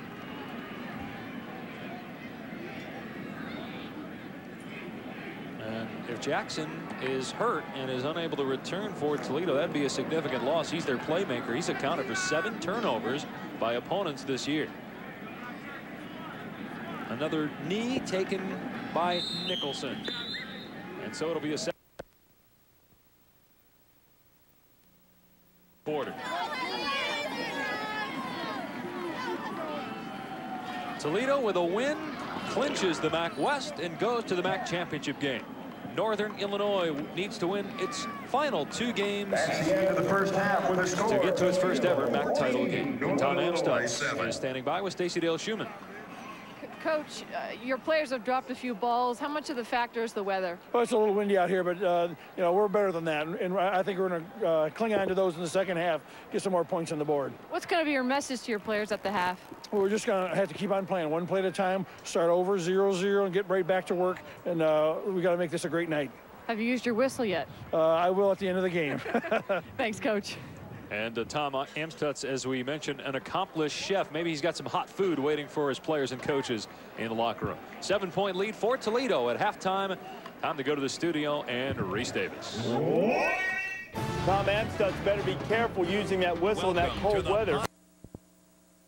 Freezing cold. Get some hot coffee or hot chocolate for the second half. College football primetime presented by Nikon. 14-7 the score. At halftime, Toledo leading Northern Illinois. All of those points scored in the first quarter. Dave Pash back with Rod Gilmore, Trevor Madish, and Stacey Dale Schumann. And guys, a contrast in the 2 quarterbacks. Bruce Gradkowski, a senior, playing his final home game. And then Dan Nicholson, the redshirt freshman, making his first start for Northern Illinois. It was Nicholson who was the better quarterback, at least statistically, early. Well, I think both of them started out pretty hot, Trevor. Early on, you had the idea it was going to be a shootout. Nicholson was really hot that very first drive when they marched down and got a touchdown. He completed every pass on the drive. He was 5 of 5, got them into the end zone with the touchdown pass to match the score at 7 at that time. Gradkowski threw the ball well, but he didn't get any help from his receivers. Lots of drops. There were 7 drop passes between both teams in the first half, and so neither team could run the ball in the first half, and the receivers were not holding onto the ball enough to allow the offenses to sustain long drives. And as you look at Garrett Wolf, and he had 37 yards rushing and only 26 yards rushing as a team for Northern Illinois. And the wind chill still right around 15 degrees. We've had snow flurries off and on. Temperature 29 degrees. But Gradkowski, as we said, dressed like an offensive lineman. No gloves, no undershirt. And Toledo will kick it away. It'll be taken at the 10-yard line by Powers, and he's got some running room. All the way up to the 39-yard line. Excellent return. Stacey Dale Schumann had a chance to talk with the coaches at halftime. I did speak with Coach Novak at the end of the half here, guys, and he basically told me they've got to run the ball better and they've got to protect. But on a night like tonight, as cold as it is, these guys still have to hydrate. But it's kind of hard to hydrate, Dave, when you're hydrating on ice. Everything's turning to ice. It's so cold out here. These players are drinking, well, chewing on ice, guys. That's not right. There's nothing you can do. And a penalty flag down on the play. Prior to the snap, looked like some movement on the offensive line. They have some coffee or hot chocolate or something. They have to take a pick and break open the top of that. Number 80, offense, penalized 5 yards. Still first down. That's the 5th penalty on Northern Illinois. And that's really an issue. You know, you burn stuff up, but these guys got the right idea, something warm. Yeah, and something wet, though. The cold really saps the moisture out of your body. Play fake on 1st and 15. And Nicholson sacked for the 4th time. Anthony Jordan comes up with a play this time. The MAC West Defensive Player of the Week 5 times this year, gets his 4th sack of the season. Well, he's trying to wait for his man to come free down the middle, and that's what he's looking for, but Jordan comes in just when he wants to throw it. A big sack. And note his closing speed. He models himself after Ray Lewis and Joey Porter of the Ravens and the Steelers, and those are 2 guys that when they make a decision, they close on the ball. He's a guy that's on the radar of the NFL scouts, a senior from Whitehall, Ohio, at 6'2", 235, with very good speed, as Trevor said. Sam Hurd going down to make the catch at 30-yard line. Got 5 yards back. Another 3rd down and long coming up. Looking at the first half stats, we mentioned only 26 rushing yards for Northern Illinois and only 43. And a lot of drop passes, but a field position on 1 series, the difference in that half, when Toledo started at the Northern Illinois 38 and scored on the first play. Well, both of these teams love to run the football and have been very good at it, but not tonight. Nada. Yeah, a lot of those negative rushing yards because of sacks, minus 36 for Northern Illinois on 4 sacks. And a screen to Wolf. And he's got some blockers in front. And Wolf steps on a play as Keon Jackson forced him out of the 36-yard line. They caught him in a blitz there. Perfect call against a blitz. The big center, Brian Van Acker, all 6'4", 300 pounds. Look at him right here, number 65. Now he'll come out to this screen and take a look at him sprint. There he is on the right of the screen. Look how fast he's going. He finally gets a chip on his man, but that is some burst out of the big center. And a burst from Garrett Wolf, who again had a knee injury. That was a 35-yard game. He had missed the last 3 games, and we weren't sure whether we were going to see him tonight, but he started and been in there almost every play. Takes that one to about the 33 for 3 yards. So he hasn't shown the ability to cut, and that's been a big part of his game, you know, this season and last season, to change directions. But because of that knee that kept him out of 3 ball games, we've only seen him effective straight ahead. And he has ripped apart some pretty good defenses. He ran for 245 yards against Northwestern. Not a great defense, but comparatively speaking, against the MAC school, 148 yards rushing against Michigan earlier this year. Wolf led the MAC with 1,656 yards after not really playing much the first few weeks. Pump fake. And Nicholson going across the field, and a huge hit by Jackson, but Hurd hung onto the ball, and it's a first down to the 19-yard line. And that was good quarterback play.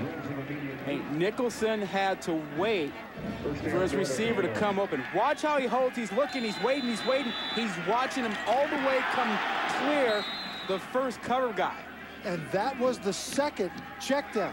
He had Chatone Powers way over there on the left of the screen trying to run a double move, and he was covered on that double move, checked down, and did what you said, Rod. Great throw. Here's Wolf picking a hole and dragging a defender to the 12. 7 yards there. Anthony Jordan on the tackle. Guys, even though it's cold, we have seen some huge hits in this rivalry game tonight. And it hurts more to get hit when it's cold like this, because your body isn't as supple, and it hurts more to hit the ground when it's cold like this, because the ground is harder. See great rushing numbers on the season, but not tonight. You would think with the weather we would see more action on the ground.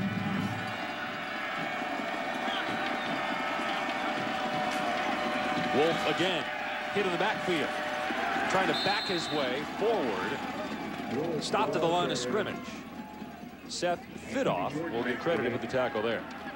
And an injured Toledo player. We saw Keon Jackson go to the locker room at the end of the first half, but he's out there now. Nigel Morris is the injured Toledo player here. Well, Nigel Morris, one of the reasons that Toledo will move their games to midweek games, he didn't get offered by anybody out of high school, went to a very small high school as we look to see how he got hurt. Yeah, he just lays a big hit on Wolf and took the worst of that collision on his shoulder. Well, you mentioned it's because it's cold, you can get hurt more, right? You can. But he went to a small high school in New York State, was overlooked even though he had a stellar career, and remembers watching Toledo on ESPN on a Thursday night and thought, you know, that might be a good place for me. He liked the atmosphere here. He sent him a tape, and that's how he showed up. How do you overlook a guy who had 31 high school interceptions? Pretty impressive. It's 3rd and 3.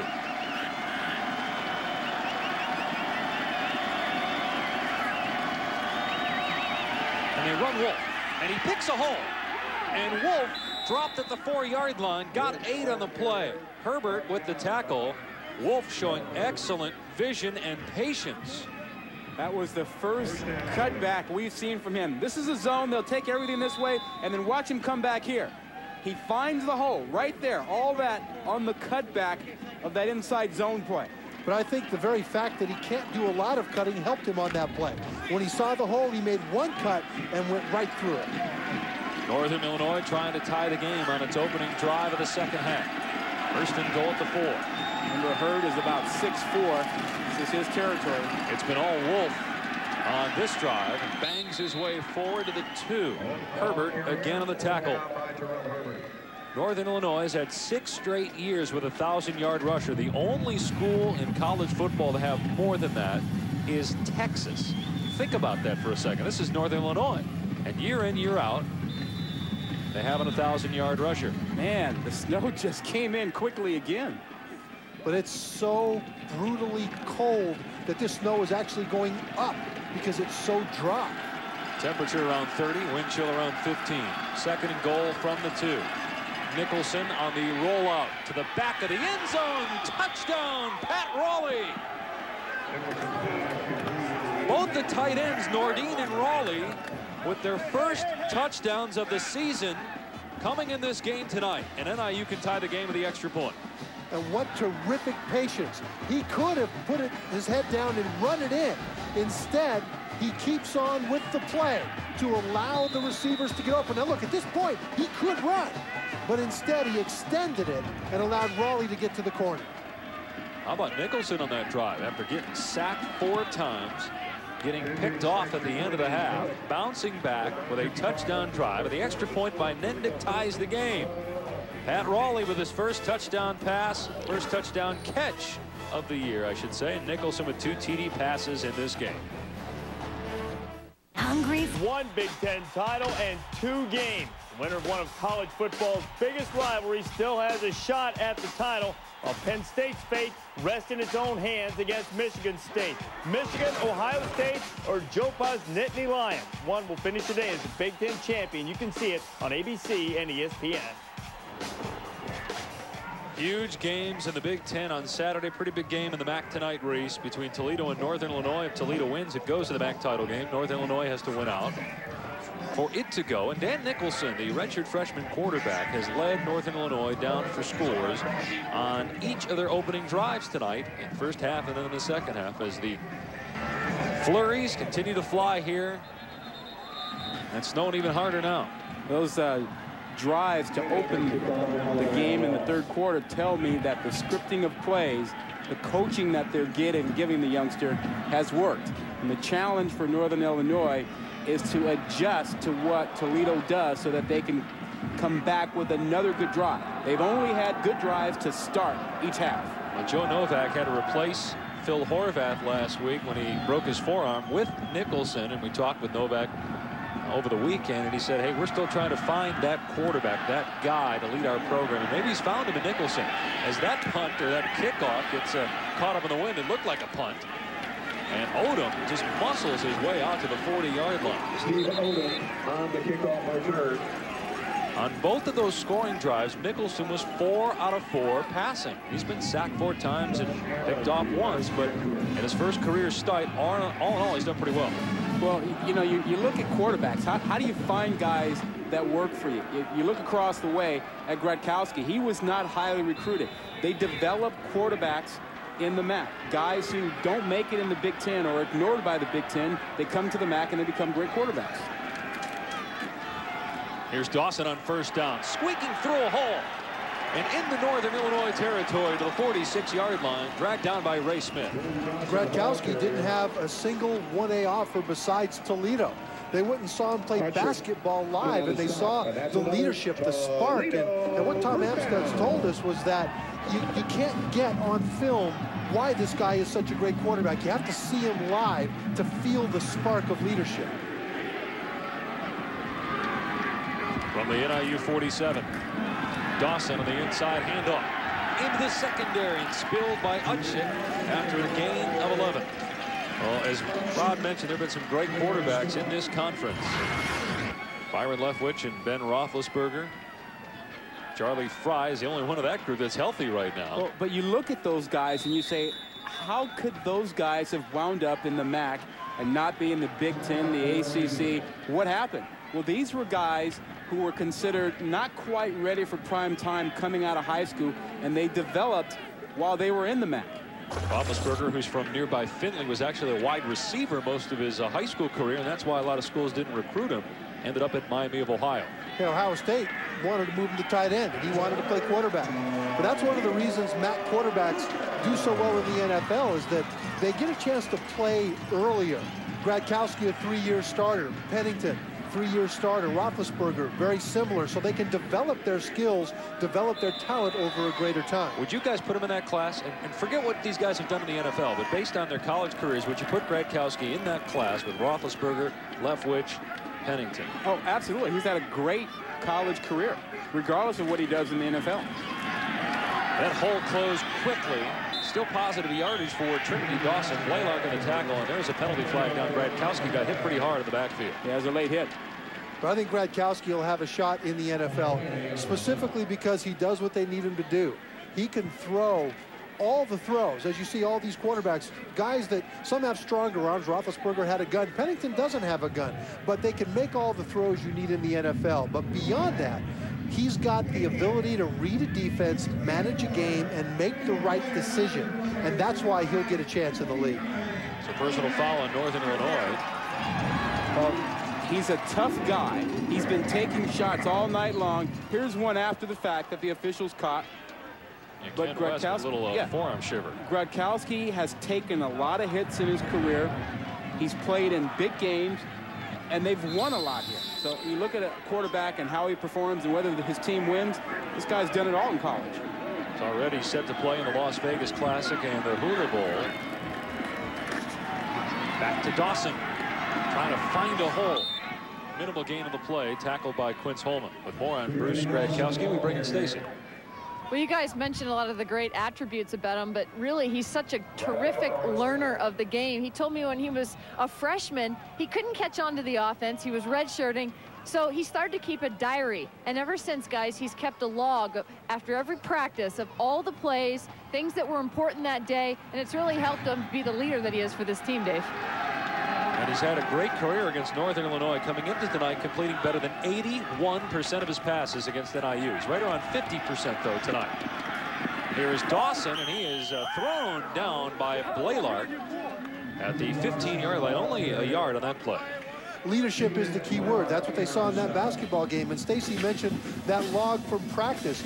That is part of what makes him a great leader. In practice, the receivers know they had better run routes perfectly at game speed as you look at his career against Northern Illinois. The offensive line in practice knows that they had better not let anybody near him, even though he won't get hit in practice. That's because they respect him as a leader and they play to his expectations. Big 3rd down and 8 here. They set up the screen, and it's picked off. Dustin Unschick with the quarterback to beat. But Gradkowski, like a typical Pittsburgh quarterback, runs down there after throwing the pick and saves a touchdown. And that is not supposed to happen. It's because Gradkowski makes the play that this isn't 6 points. This is one of the reasons he got the scholarship here, because he's a gamer. They saw that with him on the basketball court. He's the kind of guy you pick. Most quarterbacks would have given up and would not make this play. But he saved his team 7 points right there after a tremendous defensive play. Well, Phil Brown was right in his face, and that's what forced the ball to be thrown a little bit high, and that's why it was tipped up for the pick. What you see there is very typical of those Pittsburgh high school quarterbacks. So 1st down for Northern Illinois, outscoring Toledo 7-0 in this quarter. The redshirt freshman quarterback perhaps outplaying the senior quarterback in this game. And there's the redshirt freshman Nicholson again, finding Sam Hurd for a gain of about 5. Go back to this play, Olczyk. This is a fantastic play. I mean, in this weather, to have those hands to catch that ball in that situation, that is a tremendous play.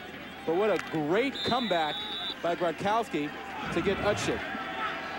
First pick of the year for Unschick. And a running play to Wolf. Oh, Stone to the line of scrimmage, nothing there. Tyree Pollard, the nose man, on the tackle along with David Thomas. And all the pro scouts here at this game watching Gradkowski, it's not good to throw an interception, but they will be very impressed with his speed to run down a safety like he did. And just his determination, too, make the play downfield to keep North Illinois from scoring a touchdown. We've talked about the really good feet that Gradkowski has as a quarterback. You saw that athleticism. He used his feet there. And it may help his team keep North Illinois from getting some points if Toledo's defense can stop him here, because that would have been a touchdown if not for Gradkowski. And Nicholson forced out of the pocket, going to dump it off. And it's going to be a 1st down despite the huge hit. Antonio Malone with a big hit on Powers, but it's going to be a 1st down for Northern Illinois. That would hurt me. Oh, gosh.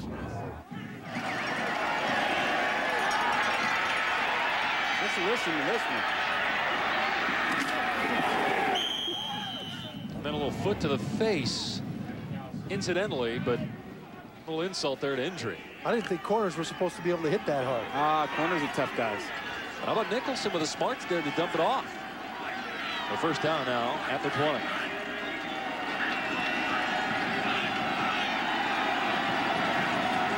Play clock at 3. Wolf straight ahead.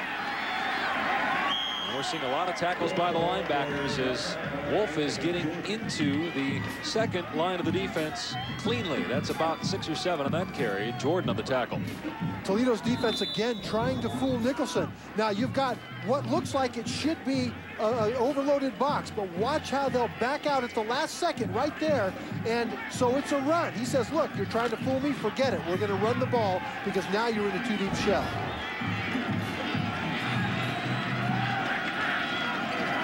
Second down and 3. Wolf, 1st down to the 7-yard line. And again, great patience and vision by Garrett Wolf. Well, that's been the adjustment from the first half to the second half. In the first half, they ran the zone downhill. They just tried to attack the gap. Second half, they're bending it back. They're cutting back the play away from the flow of the offensive line. Northern Illinois has lost 11 straight to Toledo. Last win in 1989. Joe Novak is 0-8 against Toledo. They are 1-16 in the Glass Bowl. Haven't won here in 33 years. They're trying to take the lead here on first down and goal. There's a man in the back of the end zone, but it's dropped. Britt Davis had a touchdown, but he dropped it. And that was a well-designed play. They use Sam Hurd, the big tall receiver, as a decoy. He'll be in front of you. He's right there, and that brought the defense up to allow Davis to get behind him. He's right here, drawing guys up front. Davis gets behind him, and Davis has had trouble hanging on to the ball all night, whether lining up at quarterback or catching it as a receiver. 8 drop passes. Yeah, you mentioned Davis lining up as a quarterback, fumbled it twice. Second and goal. And looks like we're going to have encroachment. I think there was contact by the Toledo defense. Patrick Clark, the nose tackle. You know, Dave, I'm really surprised that Northern Illinois has not taken a shot at throwing the ball to Hurd down here on a fade. 6'4", 200 pounds. Contact. Defense offside. Number 97 penalized half the distance to the goal.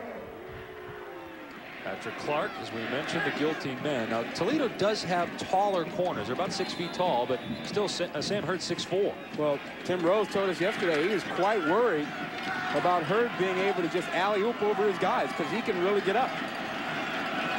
So second and goal from the 3. Wolf trying to force his way into the end zone. May have gotten a push from a Toledo player. They've yet to signal. It's a touchdown for Northern Illinois, and the Huskies have the lead on the road. Hutchick's interception sets it up. And Trevor Wolf is only 177 pounds, but he can really pound 225 pounds. He lifts that thing 18 times. You see his strength and his leg drive. All that work in the weight room, little guy is pretty tough and strong. Yeah, there were 2 unblocked defenders in the hole that he beat. The extra point is good. Northern Illinois leads for the first time as we bring Stacy in. No, Dave, I talked with Sam Hurd yesterday, and I asked him, what's the pressure like coming into this game to beat Toledo for the first time since 1989? He said, we're tired of being bullies. Our coach said, we're not going to be bullied anymore. We're going to come on their doorstep and punch them in the face. They've punched them now, Dave. Yeah, they've scored 14 unanswered here in the third quarter. And they lead by 7. The EA Sports Maui Invitational begins Monday at 2:30 on ESPN2. Brought to you by the all-new 2006 Jeep Commander, the most capable 7-passenger 4x4. It's your world. Take command. The bobblehead doll for Bruce Gradkowski, not really smiling in that picture, and probably not smiling on the bench right now, because Toledo, which has won 17 straight at home, down 7 in Northern Illinois, and Gradkowski threw an interception the last time Toledo had the ball. It was a 50-yard interception return. Gradkowski made the tackle, but Northern Illinois eventually scored on a Garrett Wolf touchdown run. Here's Steve Odom on the kick return for Toledo. Can he get the corner? He does. And he's banged out a play at the 42-yard line. Stacy mentioned how Northern Illinois would not be bullied. You've got man coverage, and 9 Toledo defenders in the middle, but Northern Illinois runs it anyway. Talk about not being bullied. 9 in the box, no problem from Mighty Mouse. He takes on 3 guys right here and still gets into the end zone. Wolf Garrett doubles his Mighty Mouse. And your Mighty Mouse, Wolf Garrett, Garrett Wolf. Call yourself whatever you want to be. Missed 3 games with a knee injury. Came back tonight. Weren't sure if we were going to see him, but he started and has been there every play. Here's Gradkowski in the run. They had success with this in the first half, and we again see the speed of Gradkowski, but a big hit by Adriel Hansbrough over by the sideline. Gradkowski did pick up the first down. Well, the reason they go to this is that the standard running game has been stopped. And so what do you do then? You get an extra guy when the quarterback runs the ball. There's an extra blocker. Now look at 12 Hasbro come in and hit him low, hard. Ouch, on a cold day. I'm going to say that he did not get the first down. He was short, so 2nd and 1. Dawson gets the first down at the 45. It was a banner year for the MAC in 2004. 5 teams went to bowl games. 11 players were drafted. The MAC really has only 2 bowl guarantees, the Motor City and the GMAC. There's been some talk about perhaps a postseason game in Toronto eventually against a Big East opponent. Rick Chris, the commissioner for the MAC, really hustled last year to get 3 other MAC schools bids in bowl games, and Northern Illinois won its bowl game against Troy. Bouncing to the outside is Dawson. He's inside the 40-yard line to the 38. Got about 7 there. Well, the problem with the bowls is that Conference USA and the Mountain West really developed more good teams in depth and locked up a lot of the bowl bids before the MAC developed good teams in depth. And so now, as we look at the success that Toledo has had, now that the MAC has had more teams in depth, the bowl tie-ins are locked up. That's why they're looking to create extra bowls. They haven't won back-to-back MAC titles since 1969 through 71.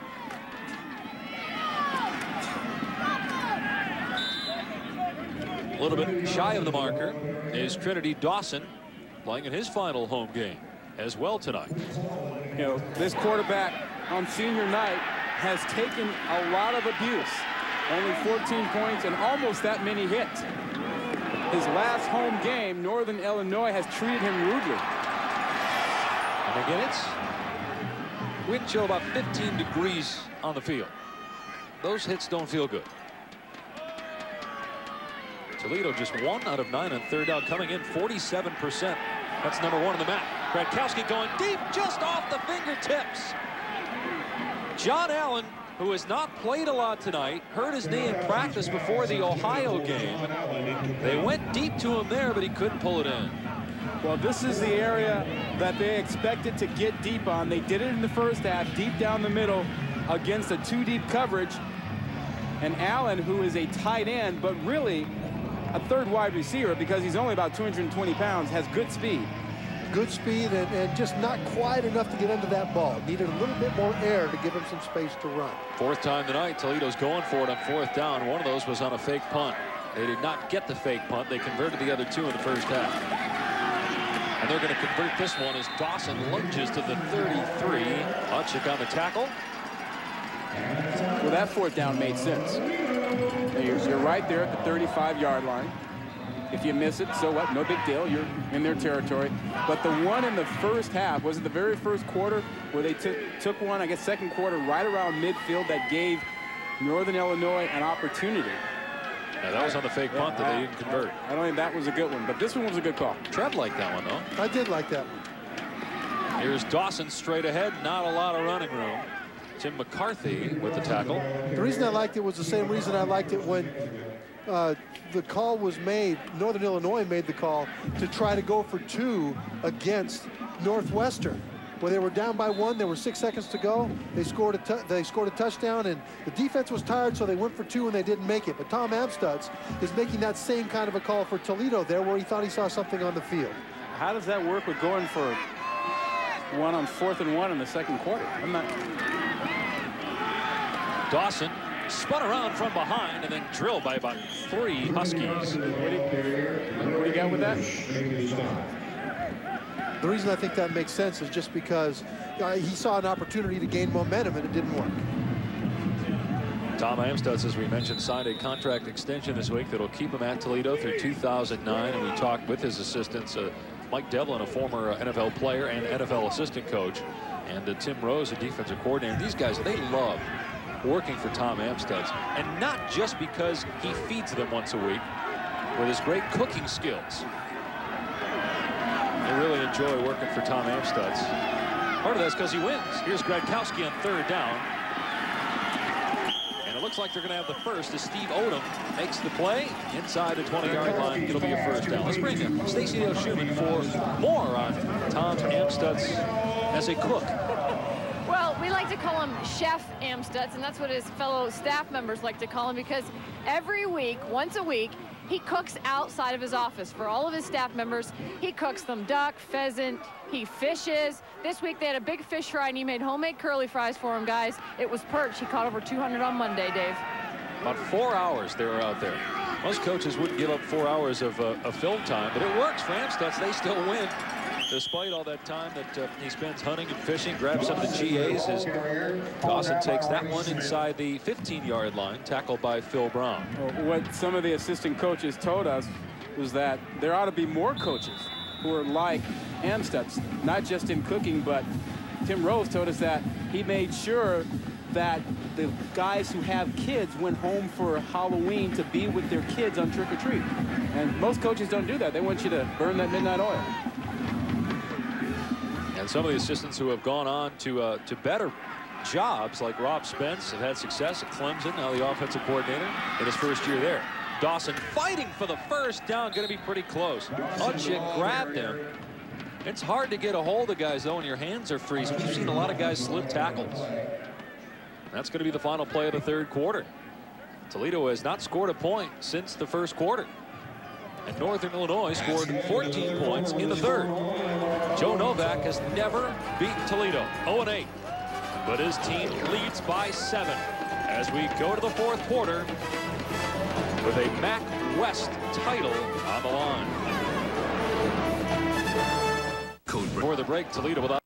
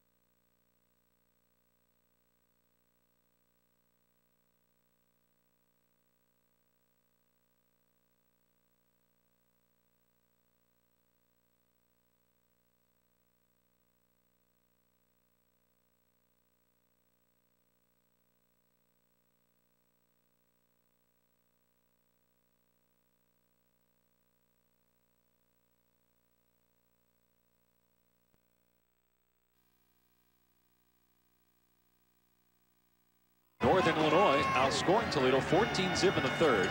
But Toledo is driving. 3rd down and 1. This is the 12th play of a 5-minute drive.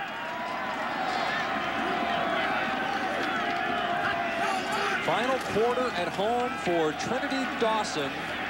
And the senior muscling past the 10. Got to be close. Ray Smith on the tackle. They had to get just past the 10-yard line. All depends on the spot right now. Now, this is it right here. This is the fourth quarter. And If Toledo wins this game, it goes to the MAC title game, even though it has a game next week. Northern Illinois has to win tonight and then win next week against Western Michigan to go to the MAC championship game. Well, I think I'd give the ball back to Trinity Dawson if I were them. I think he's got all the karma. I mean, what's he got? 3 sisters? Faith, Hope, and Charity. Trinity very involved in the community. I mean, that kind of karma is probably going to work for him down here. Well, they got a first down and goal at the 9. Looks like they're going to call a timeout to talk about what they want to run here. 2 timeouts remaining for the Rockets. They're down 7, but they got a first down and goal at the 9. Is it Gradkowski time? Find out when we come back. Back in Toledo, let's get a weather update from 2006 WNBA All-Star Stacey Dale Schumann. Dave, it isn't getting any warmer down here. I have about 16 of these every pocket in my body, my hands, my shoes. The temperature's actually dropped 1 degree, and it's now a 14-degree wind chill factor. So it's pretty cold. They're using heat generators on the sideline and trying to stay warm.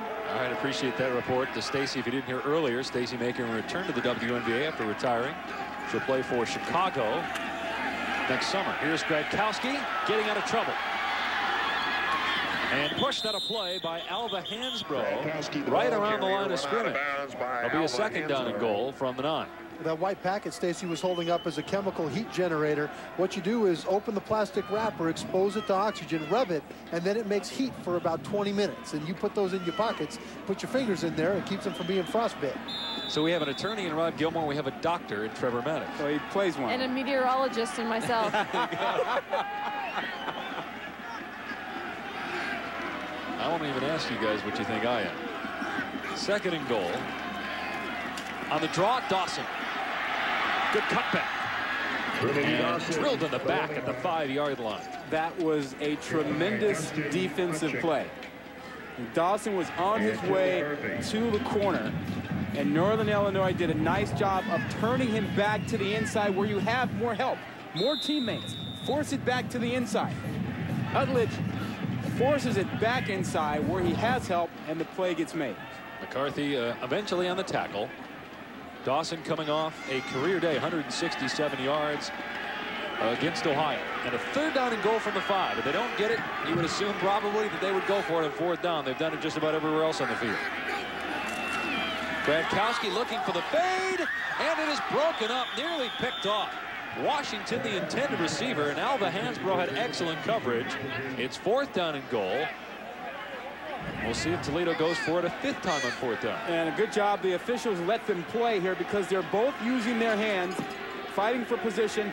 No call, no pass interference. Good defensive play by Hansbrough. Hansbrough was terrific on that. He waited until he saw the receiver's head turn, and then he turned, and just in time for the ball.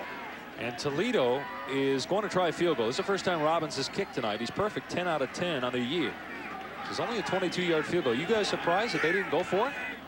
They've gone for it 4 times on 4th down so far in the game. Robbins' kick is good. Northern Illinois leads now by 4 as Robbins remains perfect on the season. With more on him, we bring in Stacey.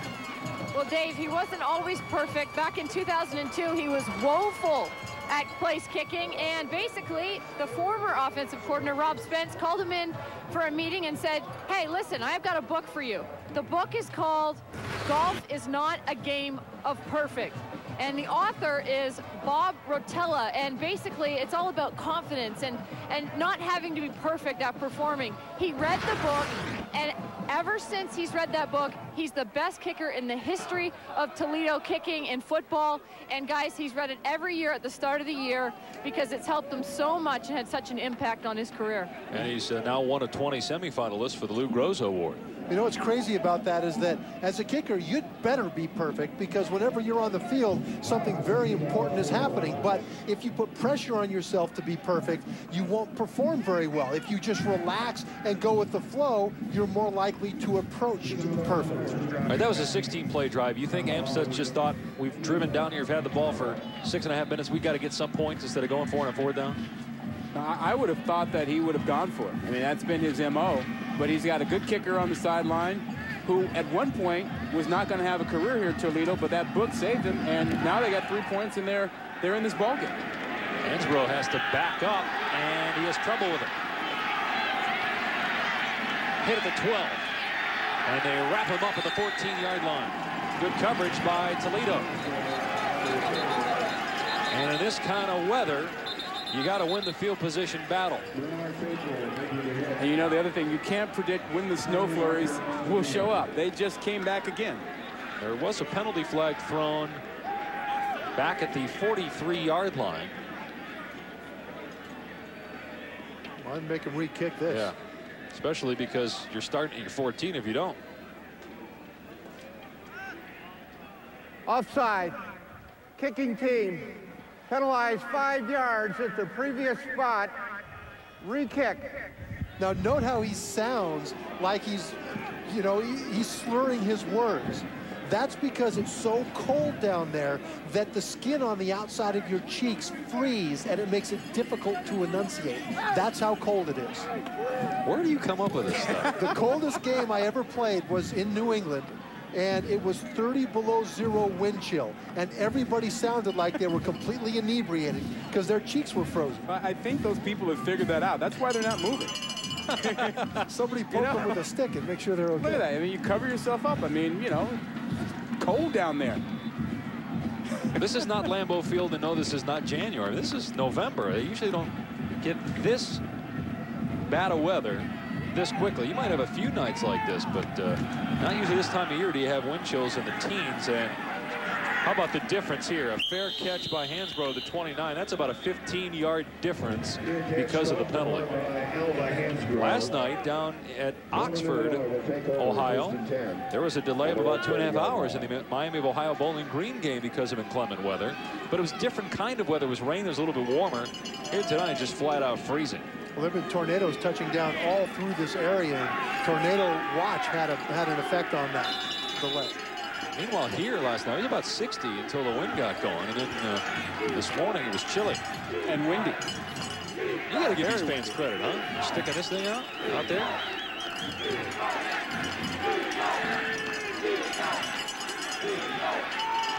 Play fake.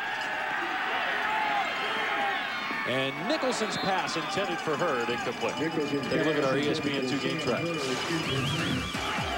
Well, early on, it was all about Gretkowski. He didn't get a lot of help from his receivers when he needed it. And Northern Illinois got back in the ball game behind Garrett Wolf. 118 yards rushing for a guy that we weren't sure was going to play today. Wolf with a knee injury. Missed the last 3 weeks, but has played just about every snap tonight. His quarterback, redshirt freshman Dan Nicholson's been pretty good too. Here's Wolf. And again, we see the strength of Wolf muscling for an additional yard to the 35. He's only a $177. But you talked about his Trevor Matich-like bench press, and he gets about 5 yards on that play.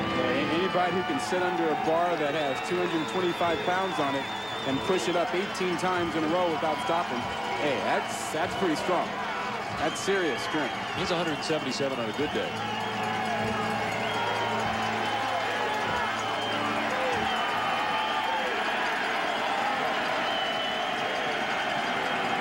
Three wide receivers. Big third down here for Northern Illinois. Nicholson on the move. And he does complete the pass, but only a couple of yards there as Powers makes the catch. And so Northern Illinois is going to have to punt.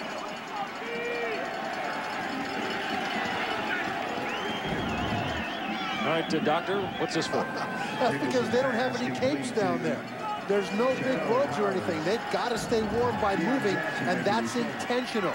Joe Novak on the other side is the same way, but Tom Amstutz for Toledo wants to make sure that those players stay warm by moving and keeping the blood flowing, not by cowering under a cape and bundling up. Is that a natural thing, or are they coached that way? No, there's no capes down there. There's nothing to wear to keep them warm. No, I mean to jump. Were they coached to jump?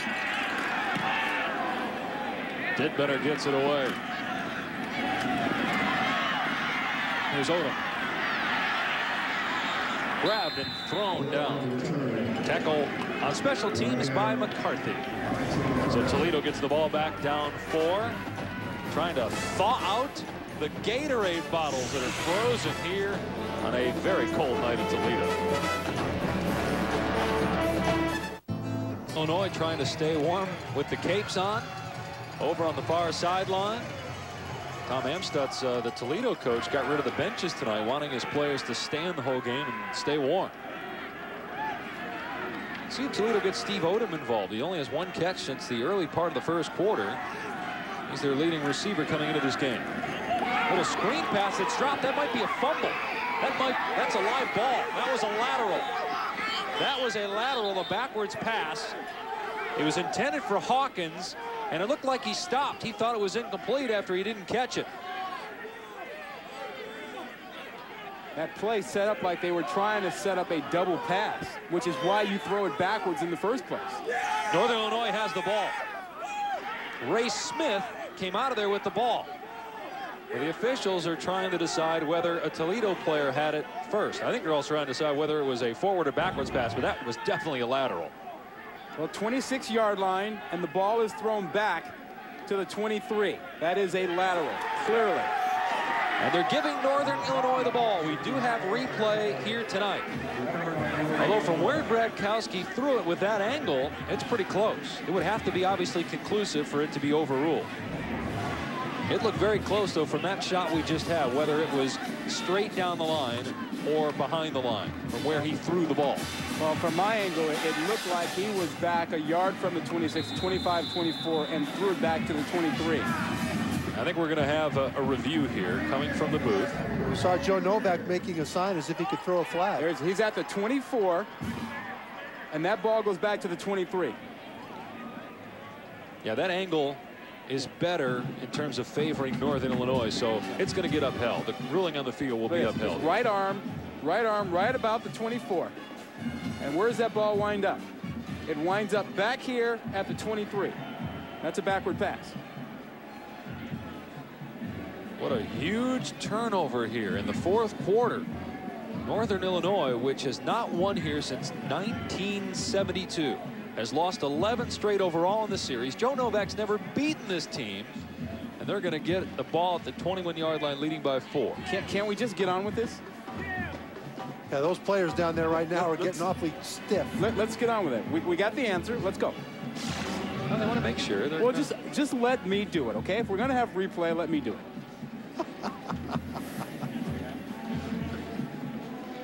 After that, we can tackle world peace. We'll leave that to Condoleezza Rice. There we go. Well, both Stanford grads, or Stanford associated. Take another look from upstairs at this. Now, see, I think they were trying to set up a double pass, but look at him right there. 24, roll it, back there, 23. Right, I agree. There is no way in the world this should be taking this much time. No way in the world this should be taking this much time. But they've been sipping on hot chocolate and coffee all night up here in the warm press box, so it's not as if they're slow because of the cold. Now, this is not good for the players. I mean, you know, you're just standing around there while you have this thing reviewed. And keep in mind what's at stake here. The winner of this game controls their destiny to win the MAC West and go to the MAC championship game. If Toledo wins, automatically, no matter what happens next week, they're the MAC West champion. If Northern Illinois wins, then they've got to win next week at Western Michigan, and they go to the championship. Following review, video confirms the call on the field. It was a backward pass recovered by Northern, 1st and 10, Northern. And note how he slurs his words. That's the cold cheeks. I think you forgot that it was Illinois. He just said Northern. He just didn't want to say the rest. His cheeks were frozen. So 42 out of the 57 calls in this league have been upheld. And Tom Amstut's defense has to come up big here. Toledo only has 3 points since the first quarter. So if Northern Illinois should get a touchdown, it's going to be a tall task to come back from 11 down here with only 11 minutes to go as Wolf takes it to the 15 for about 6 yards. Stacey Dale Schumann has done a great job. Not only is she a professional basketball player and a sideline reporter, but an excellent weather person. Stace, what's the latest? Yes, I am, Dave. And I want you guys to meet a friend of mine. His name is Diesel. And it's so cold down here that even Diesel, a husky, a beautiful husky, has to wear a coat. He's got an ESPN HD coat on him, guys. I think that's Trevor's coat. Here's 2nd and 4. Wolf bounces off a couple of tacklers, going to be close. Anthony Jordan, the first to hit him. Well, you talk about her down there with Diesel. You know the band Three Dog Night. I always wonder what that meant. And that's when the night is so cold that you bring 3 of your sled dogs in to sleep with you for shared warmth. A 1-dog night's cold, a 2-dog night's really cold, but a 3-dog night, that's the worst. And information on Cindy Crawford, medical advice, and now this. One day I'll learn football. Whew, okay, I'm set now. Both the running backs have done a good job, especially here in the second half, as neither team was able to run the ball in the first half. It is a first down for Northern Illinois.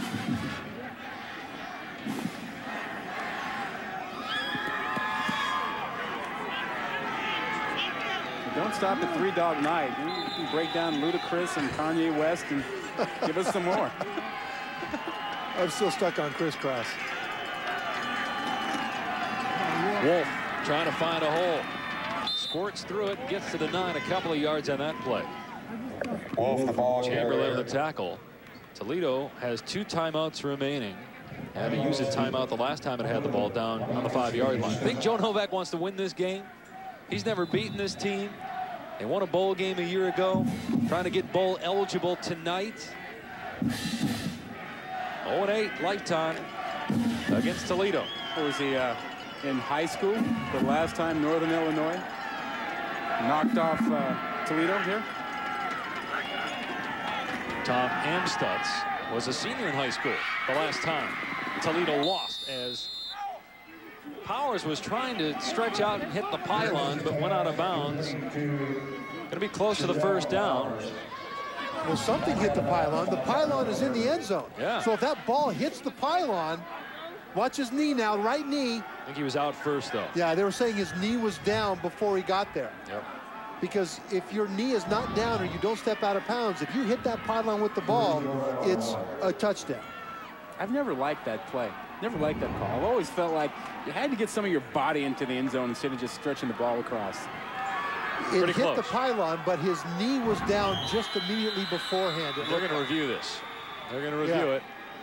And that's what they'll be looking at. Was his knee on the ground before he reviewed? You want me to get this one? Now, he was coming from the side, so if the ball crosses the plane, even before it hits the pylon, it's a touchdown. And it may have crossed the plane right there before he hit the pylon and before his knee hit the ground, and then it would be a touchdown. That's what they'll look at, is that timing.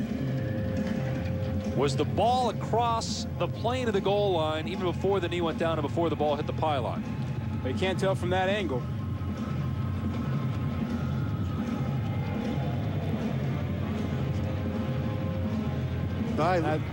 That's a good look. It looks like he's down, and from that one, certainly it's not conclusive. And that's the best look we have. It looks like he didn't quite make it. I think they'll uphold the call. Either way, it's a first down and 4 downs to get in for Northern Illinois from the 1. And that's awfully close. Awfully close. That looks like the ball is on the goal line and looks like he's not quite out of bounds. Very close, but if it's not conclusive, they will uphold the ruling of the field. Looked like he was down. Looked like it did not get across. One thing's for sure, with this taking as long as it is again for the second time in just a few minutes, we're going to have 22 popsicles lined up against each other down there.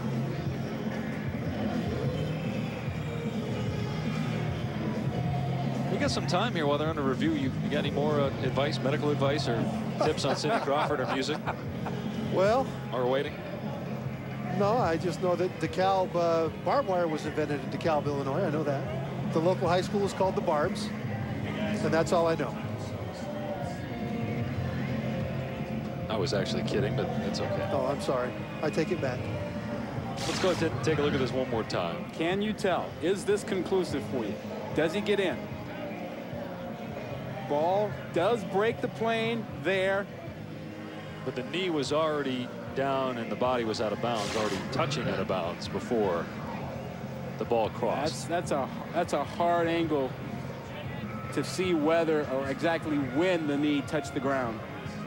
I just don't think they have enough, as you said, Dave, to change the call. Either way, even if they don't get it, Probably going to score here. They get 4 downs to get about an inch. You know, they've got to have some sensitivity to what's going on with these players on the field, though. They're just standing there freezing. No, they want to get the call right, though. Well, get the call right, but don't take too long to do it. Not now.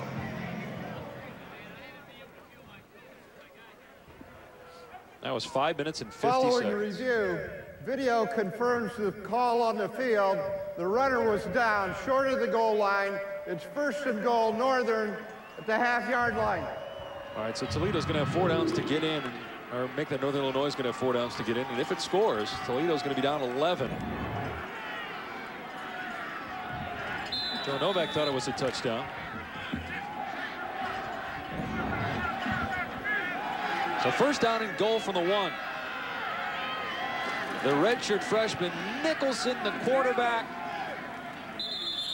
And they're going to say that he did not get in. So it'll be 2nd down. And what this does actually, probably in a way hurts Toledo because it takes time off the clock. They're going to need 2 scores. Well, they have plenty of time for 2 scores. The first one, they just have to get quick, but they'll have plenty of time. Still, those are precious seconds, and you only have 2 timeouts. But, you got to keep playing. You got to keep playing for a turnover. You never know what will happen. Nicholson fighting again. No signal yet. Now it is a signal, and it's a touchdown. Touchdown, Northern Illinois. There is a penalty flag down on the play, though.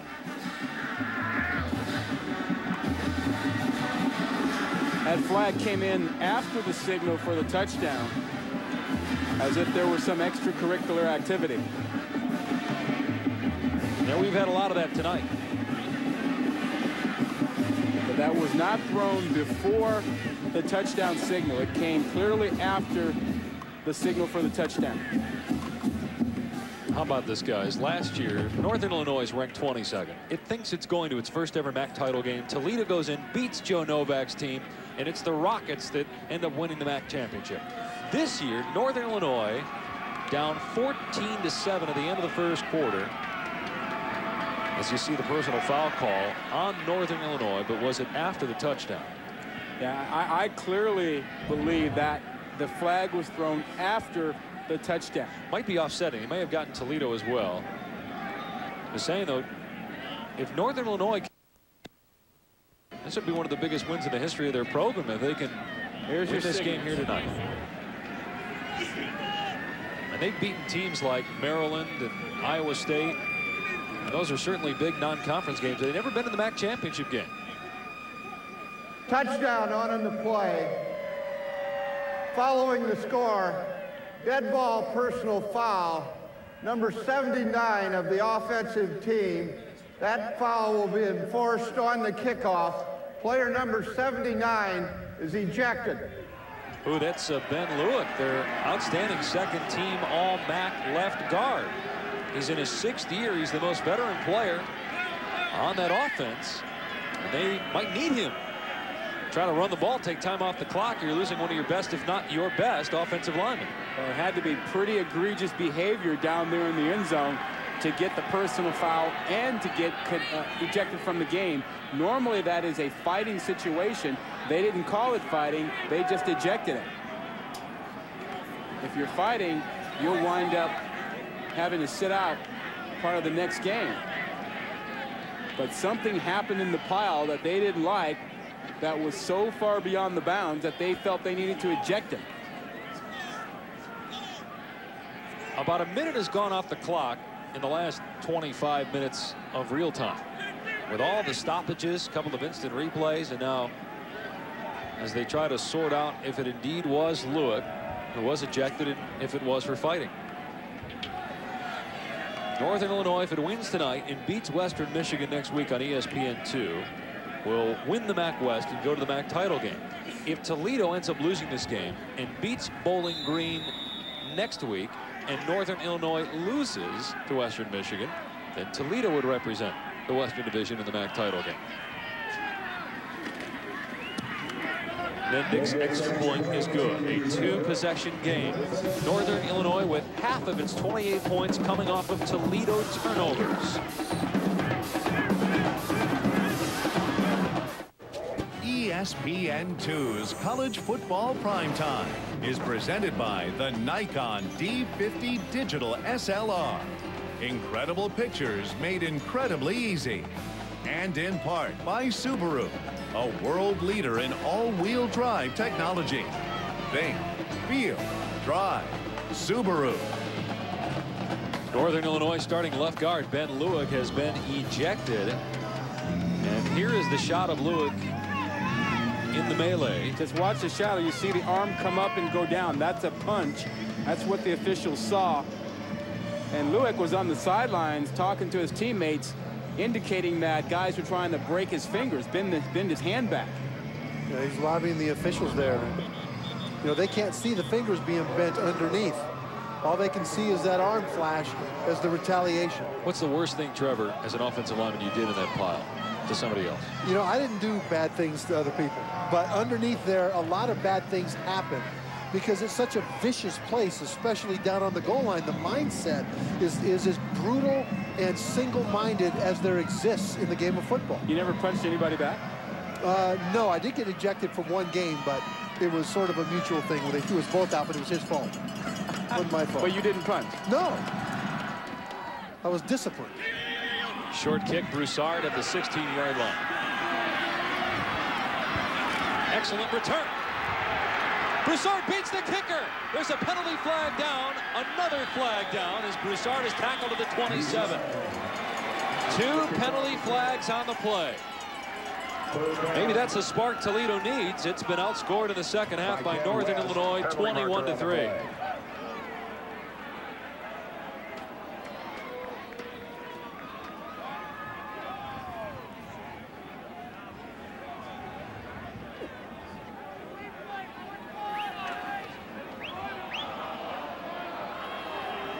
So maybe both flags were for holding on Toledo, which would wipe out that beautiful return.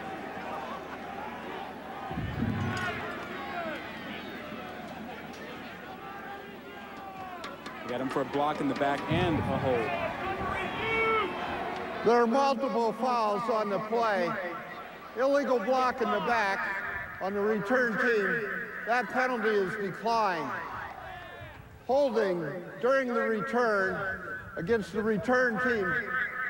That penalty is enforced 10 yards from the spot of the foul. First down. Still good field position for Toledo starting at the 40, but not like it would have been inside the 30 of Northern Illinois. Well, Broussard takes off on what looks to be a great return. Looking for the hold there. Couldn't see it. Was behind him apparently. You saw the flag come in after Broussard was 10 yards beyond the spot. Bradkowski, the senior quarterback, unloads and has a man at midfield. It's Steve Odom on the catch. And a gain about 9 yards on the play. SportsCenter follows us. Stuart Scott and Steve Levy getting you caught up on all today's news and highlights. Why Duke is #1. It was hammering Seton Hall earlier. Plus Kentucky All Access and AI with a big night. Gotta love it. Another wicked SportsCenter coming up. It all depends on how long we go here. On 2nd and 1, Dawson with a first down and more. Cut down inside the 40 by Upshick at about the 37. So in 2 plays, they're almost to where the kickoff return went before the penalty. Well, I like the hurry-up offense, but they're not panicking. They are running from the line of scrimmage, but they're not throwing the ball over the place. Running it, mixing things up.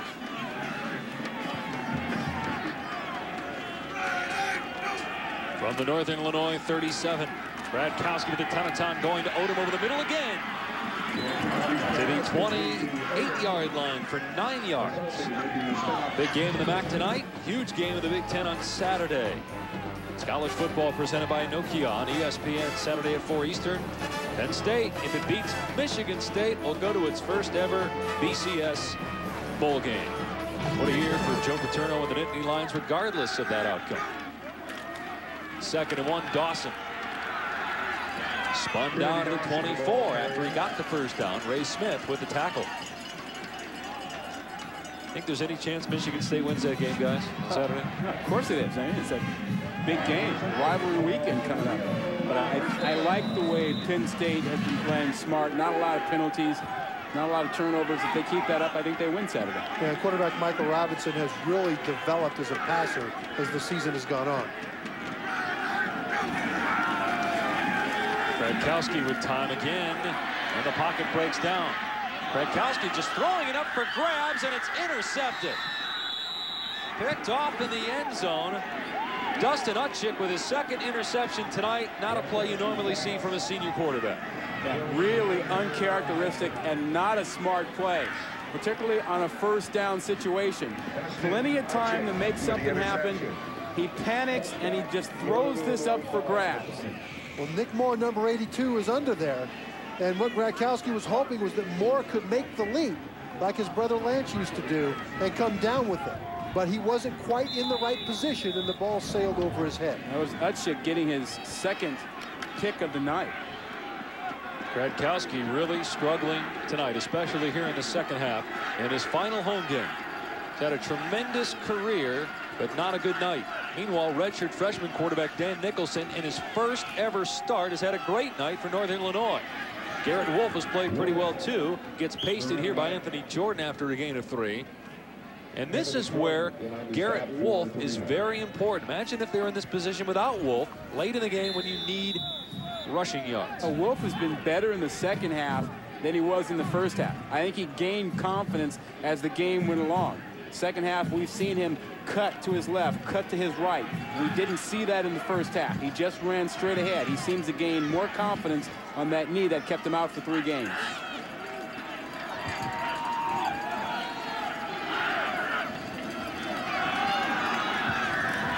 Wolf breaks 1 tackle, and it takes 3 or 4 Rockets to get him down, and Wolf's pretty close to the first down marker.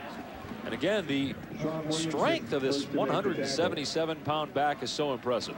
Well, the guy whose tackle he ran through was David Thomas, who's one of the best tacklers in the MAC, an outstanding linebacker. He was unblocked in the hole, and Wolf ran right through his tackle. Big third down for the Toledo defense. They need a stop in order to get the ball back. Time is running out on that clock. Northern Illinois has been pretty good on third down tonight, 6 out of 12. Third down at about a half a yard. Oh, a little bobble of the snap, and Wolf made the line, but again shows that terrific strength. But for a small back, he gets the first down. He got drilled by Chamberlain at the point of attack, and is a little slow to get up after taking that shot, but he did get the first down. 5'7", 174. Where he's got strength, though, you've talked about his bench press, which is amazing, but it's in his hips that allows that kind of a thing to happen. He gets hit up high, but the hip strength means that his base doesn't get thrown off, and he's able to continue to drive. I think he's just a tough guy from Chicago. Having a great night in what could be a monumental win for Northern Illinois. Wolf didn't get much there. Maybe even lost a yard. Well, we talk about the way Wolf has played, but isn't it ironic that the redshirt freshman quarterback for Northern Illinois has played so great tonight, and the veteran, the senior for Toledo, Krakowski, has struggled, particularly in the second half. Yeah, that's what's so surprising.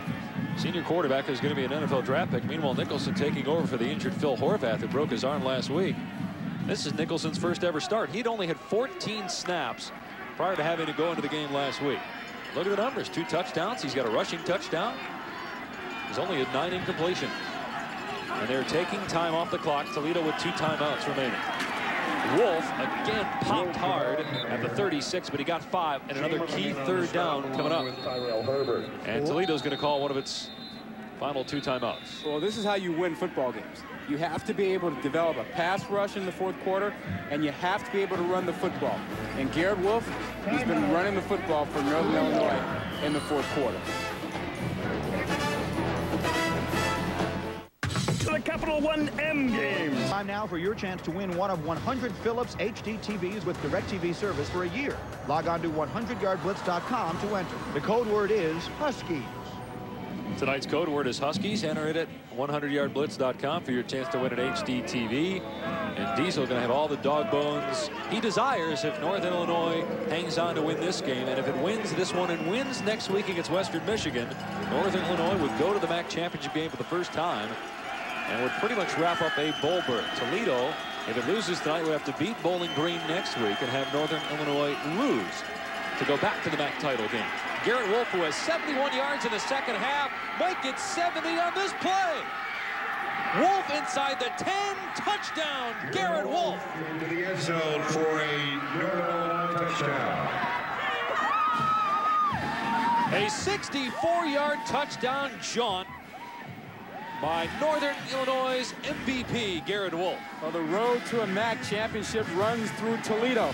And right now, Garrett Wolf is running through Toledo. 64 yards, pure speed to the outside, not looking like a guy who's missed 3 weeks with a bad knee. Well, he's gotten stronger as this game has gone on. I think part of it is getting the timing back and what it's like to be hit and bounce off of those hits. And that may have been the backbreaker as Mendick kicks it through. It is an 18-point lead with 4 minutes and 20 seconds left, and Toledo only has one timeout. North Illinois has not won here since 1972, trying to be like the White Sox and end a long drought when the Sox won the World Series this year. Well, Trevor, you and Stacy talked about it at the very beginning of the ball game. Northern Illinois had so much to overcome. A young quarterback, a banged-up star running back, and bad weather on the road facing a veteran team that's dominated the MAC. And here they are, taking charge. And if Northern holds on to win this game, all they have to do is beat Western Michigan, and they will go to the MAC championship game. Now, Western Michigan going to have a lot to say about that.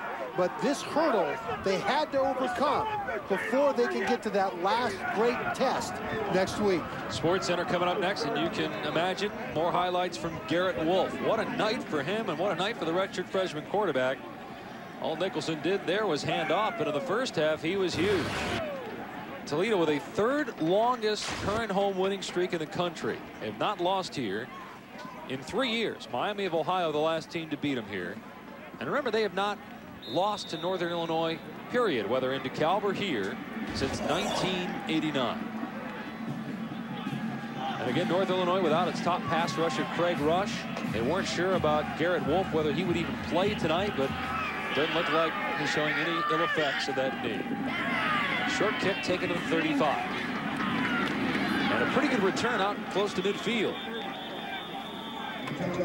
Antonio Malone taking the short kick and bringing it close to midfield, so that helps Toledo a little bit here. You know, and we've hardly mentioned that A.J. Harris, another top running back from Northern Illinois, hasn't played tonight with a bad shoulder. They came in really banged up to this ball game, and look, they've put 35 points on the board. And it's Bruce Gradkowski night. It's his final home game, senior night. Toledo trying to wrap up another MAC West title, but not to be right now. Gradkowski trying to do something about that, taking off to about the 32, picked up 18. Utchik on the tackle. Rockets have to hurry. Only one timeout remaining, and they're down 18. Utchik has 11 tackles and 2 interceptions tonight for Northern Illinois. He's really stepped up, leading tackler on the year for NIU. And this is a Toledo team that was close to being ranked this year, but for a last-minute loss. Gradkowski, too high, intended for Hopkins, incomplete. And Toledo coming into this game 7-2. They lost to Central Michigan because they could not complete a pass in the end zone on the final play. Their only other loss was to Fresno. They got blown out in that game, but Gradkowski was hurt. Did not play in that game. That young man has had a stellar collegiate career. This is his final game. Cold night, trying to bring his team back. Not a lot of time left. Gradkowski with time. Pass a little bit behind Nick Moore, incomplete. Now remember, even if Toledo doesn't make it to the MAC title game, because of its reputation, and you look at the fact that there are going to be some other conferences that don't get all their schools into bowls, 2 bowl guarantees for the MAC. There were 5 MAC teams that went to bowl games last year. You would think, and even if they're 2, Toledo might go instead of the team that represents the Western Division? Well, that's possible because the Motor City Bowl and GMAC Bowl get to choose who they want from the MAC. All right, it's not necessarily those teams that make it to the MAC title game. Gradkowski hit as he completes it. First down to Hawkins inside the 20-yard line. Now we'll stop the clock to move the chains. Here are the bowl titles. Both games on ESPN. GMAC Bowl on December 21st and the Motor City Bowl at Ford Field on December 26th against a Big Ten school. And again, some conferences will not have enough eligible teams to fill all those slots. Here's Hopkins again to the 11-yard line. Well, they have to get the ball into the end zone. They're eating up way too much time. They need 3 scores. They haven't picked up the first one yet. They've got to throw it to the end zone and get a score. Or heck, kick the field goal and then do an onside kick. You need 3 scores. Yep, and you need a field goal, even if you get those two-point conversions after touchdowns. Here they try the end zone. Oh, huge hits. As Moore is unable to hang on to the ball. Ray Smith just clobbered Moore. And that's a bad one. I mean, that's putting your receiver in a bad spot. Gradkowski was trying to stick it in there and throwing over the middle. And he led his guy right into a lot of trouble. Look at that. And threw the ball out and up. Boy, that was a stick. This ball really needed to be down and inside so that he'd have a chance to catch it while he goes underneath the brunt of that tackle. You know, quite honestly, I just don't know why you run routes like that, particularly down around the end zone. Well, you're going to get some zone coverage. You're going to get guys hit like that. You know, that was reminiscent of Darryl Stingley with the New England Patriots and Oakland Raiders several years ago. At least he's moving his hands and his arms there, but it's that same kind of route, that slant route across the middle into the teeth of a zone coverage. And that's a dangerous route. And he's not moving his legs now, but he did move them earlier. Well, that's why the trainer's hands there are over his ear holes on the side of his head. He wants to make sure that he doesn't move his head. They are very careful about being the most precautionary as possible in this scenario. They don't have to think that there's an injury there. They just want to make positively sure. And so this may or may not be a bad sign. You know, a lot of teams would not run that kind of route. Okay, you see the hand movement around there, yeah.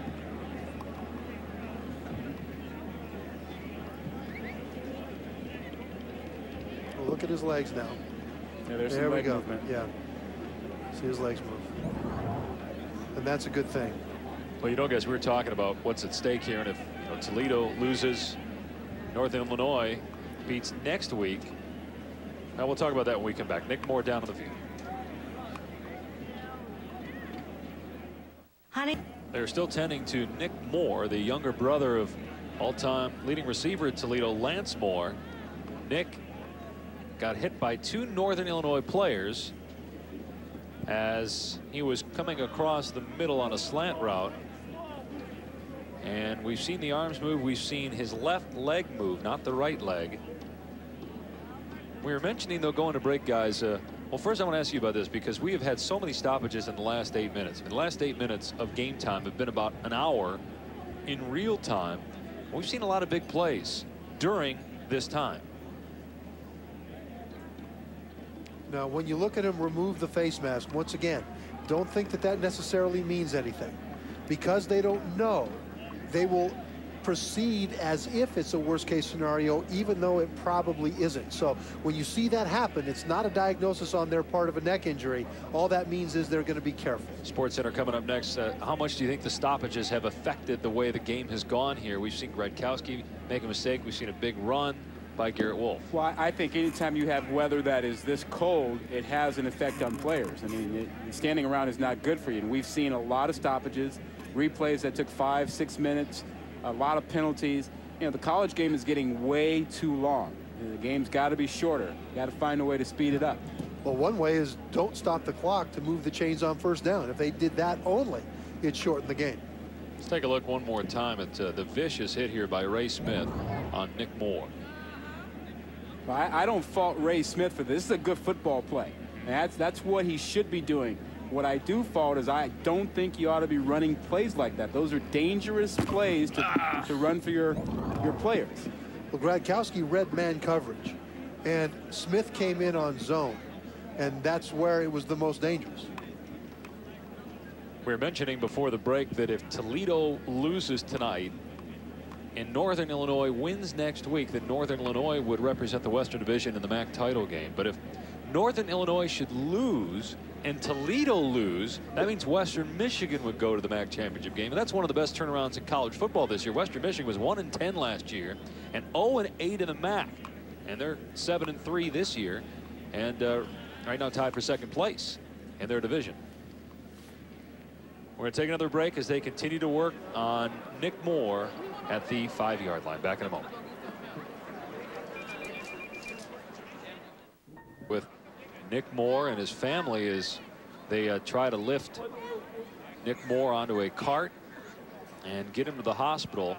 We have seen movement in both arms and the left leg so far, which is a good sign, but obviously we're not going to speculate on what's going on with Nick Moore, but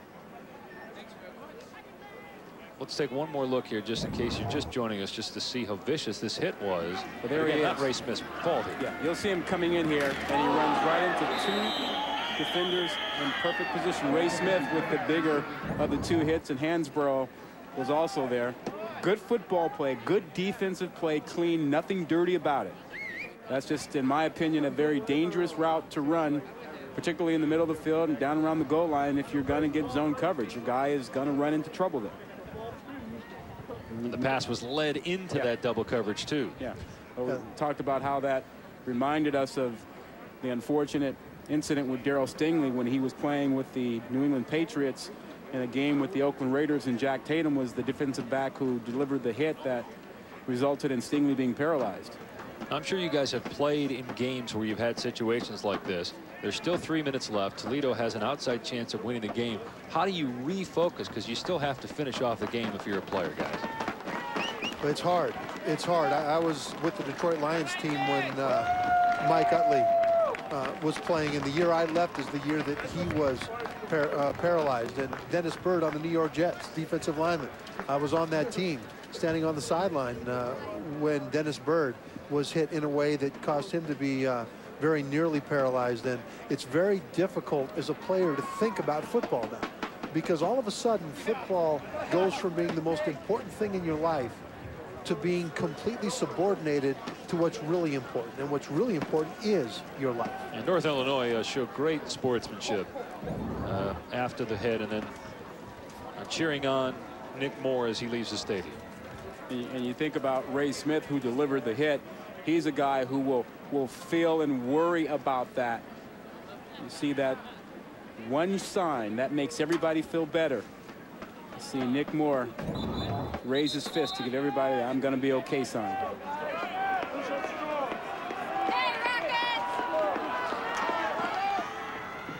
If we have an update for you, we certainly will bring it to you. Stay tuned to ESPN, ESPN2, or go to ESPN.com for further update on Nick Moore when we do have the information. 3rd down and 4 as we get back to football. Here's a pass over the middle that's dropped. Maybe Odom was thinking about what just happened on the last play, and who could blame him?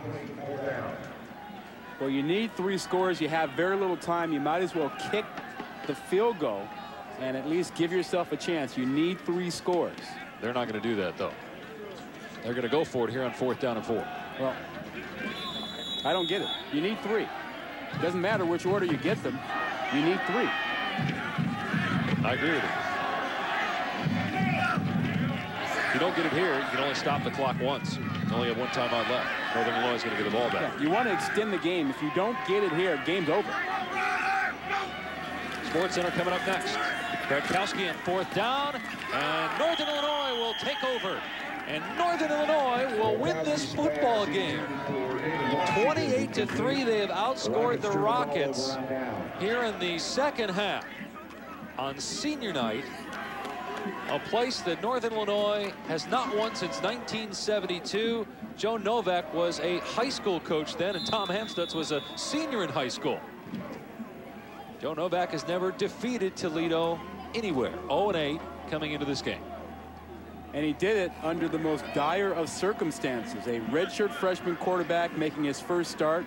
His star running back banged up out 3 games, comes back tonight. Playing on the road, tremendous. Garrett Wolf to the 14-yard line. The Northern Illinois has had Toledo in their head, because they have had so little success here for so long, and it's almost the kind of thing that you get down and then start thinking, here we go again. But I think this team has taken on Joe Novak's persona. Joe Novak, a defensive end, tough guy himself. He has a very tough team in a league that throws the ball all over the place. His team is a pounding, running team, and I think that kind of mentality is what allowed them to overcome that tradition here in the Glass Bowl. And Joe Novak did not underplay the significance of this game at all when we talked to him this week as Wolf takes it out to the 17. He knew how important this game was, that if they didn't win this game, they had no chance at a bowl game. Well, in short, they finally exercised their demons.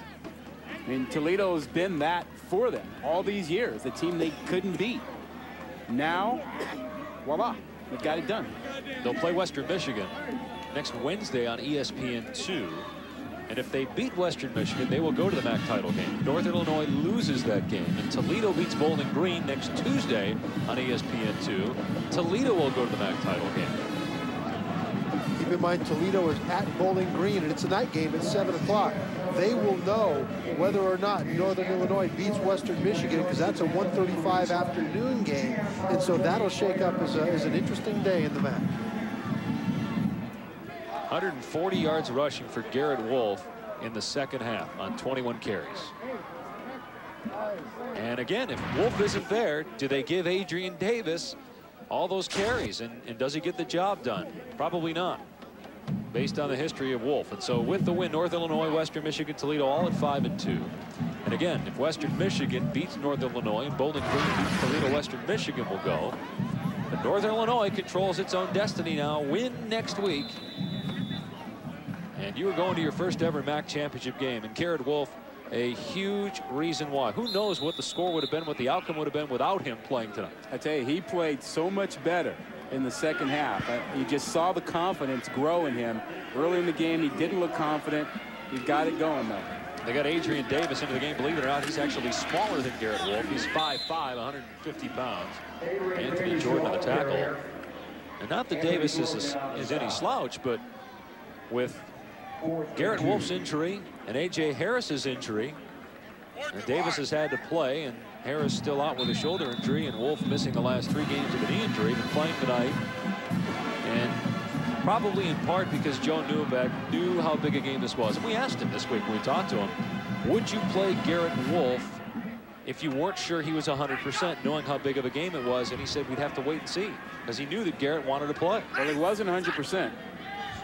And it wasn't the ideal night to come back from injury with the cold turf, cold weather, snow, and wind. But he came back and they played him, and they got the win. It's going to be a penalty here, delay a game. What you've got to think in terms of the balance is the importance of the game against how much it might set him back in terms of that injury. So Garrett Wolf is now over 1,000 yards rushing.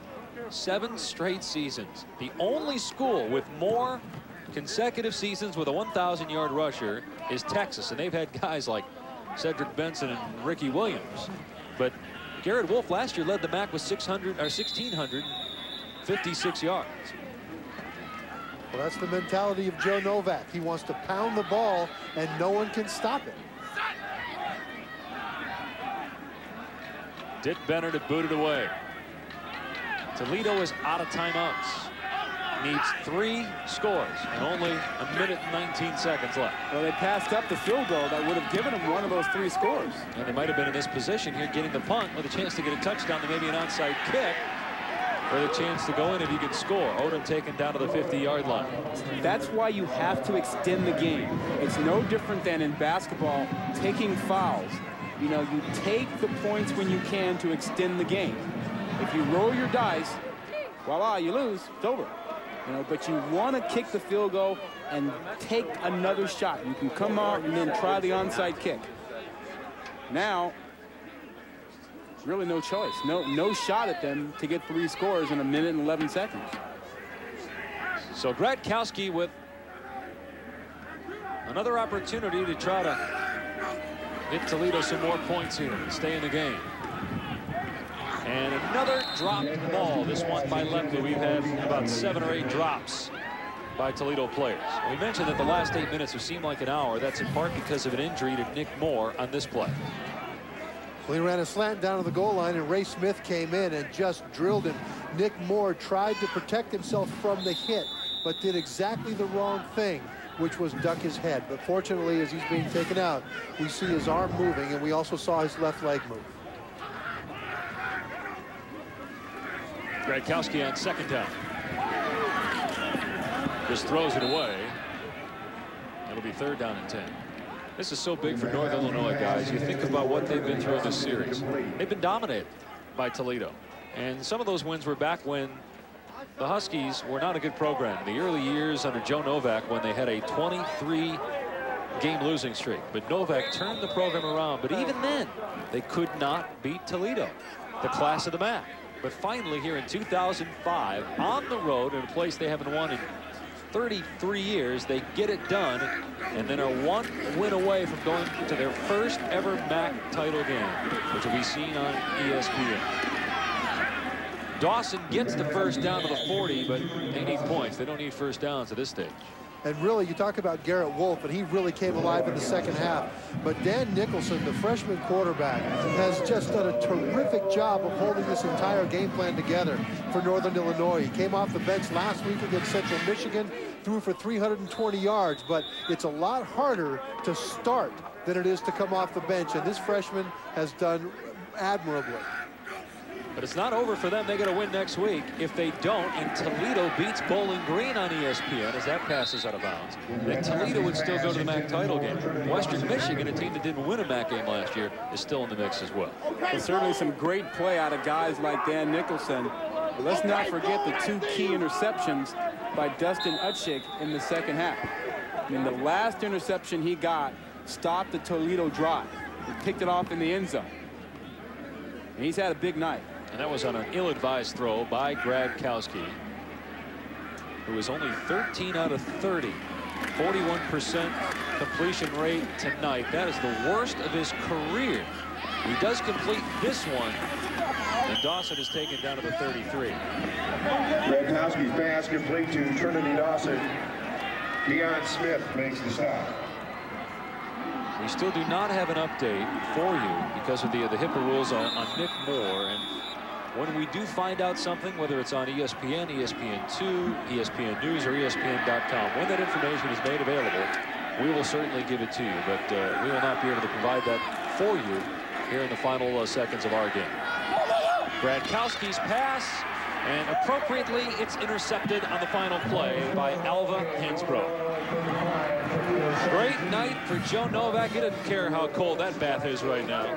First win at Toledo since 1972, and first win ever for Novak against the Rockets. 35-17 is the final score in Toledo. North Illinois wins next week. It goes to the MAC championship game. Rod Gilmore, Trevor Matich, Stacey Dale Schumann, and our entire ESPN2 crew, Dave Pasch saying so long from Toledo. 35-17 the final. Sports Center is coming up next.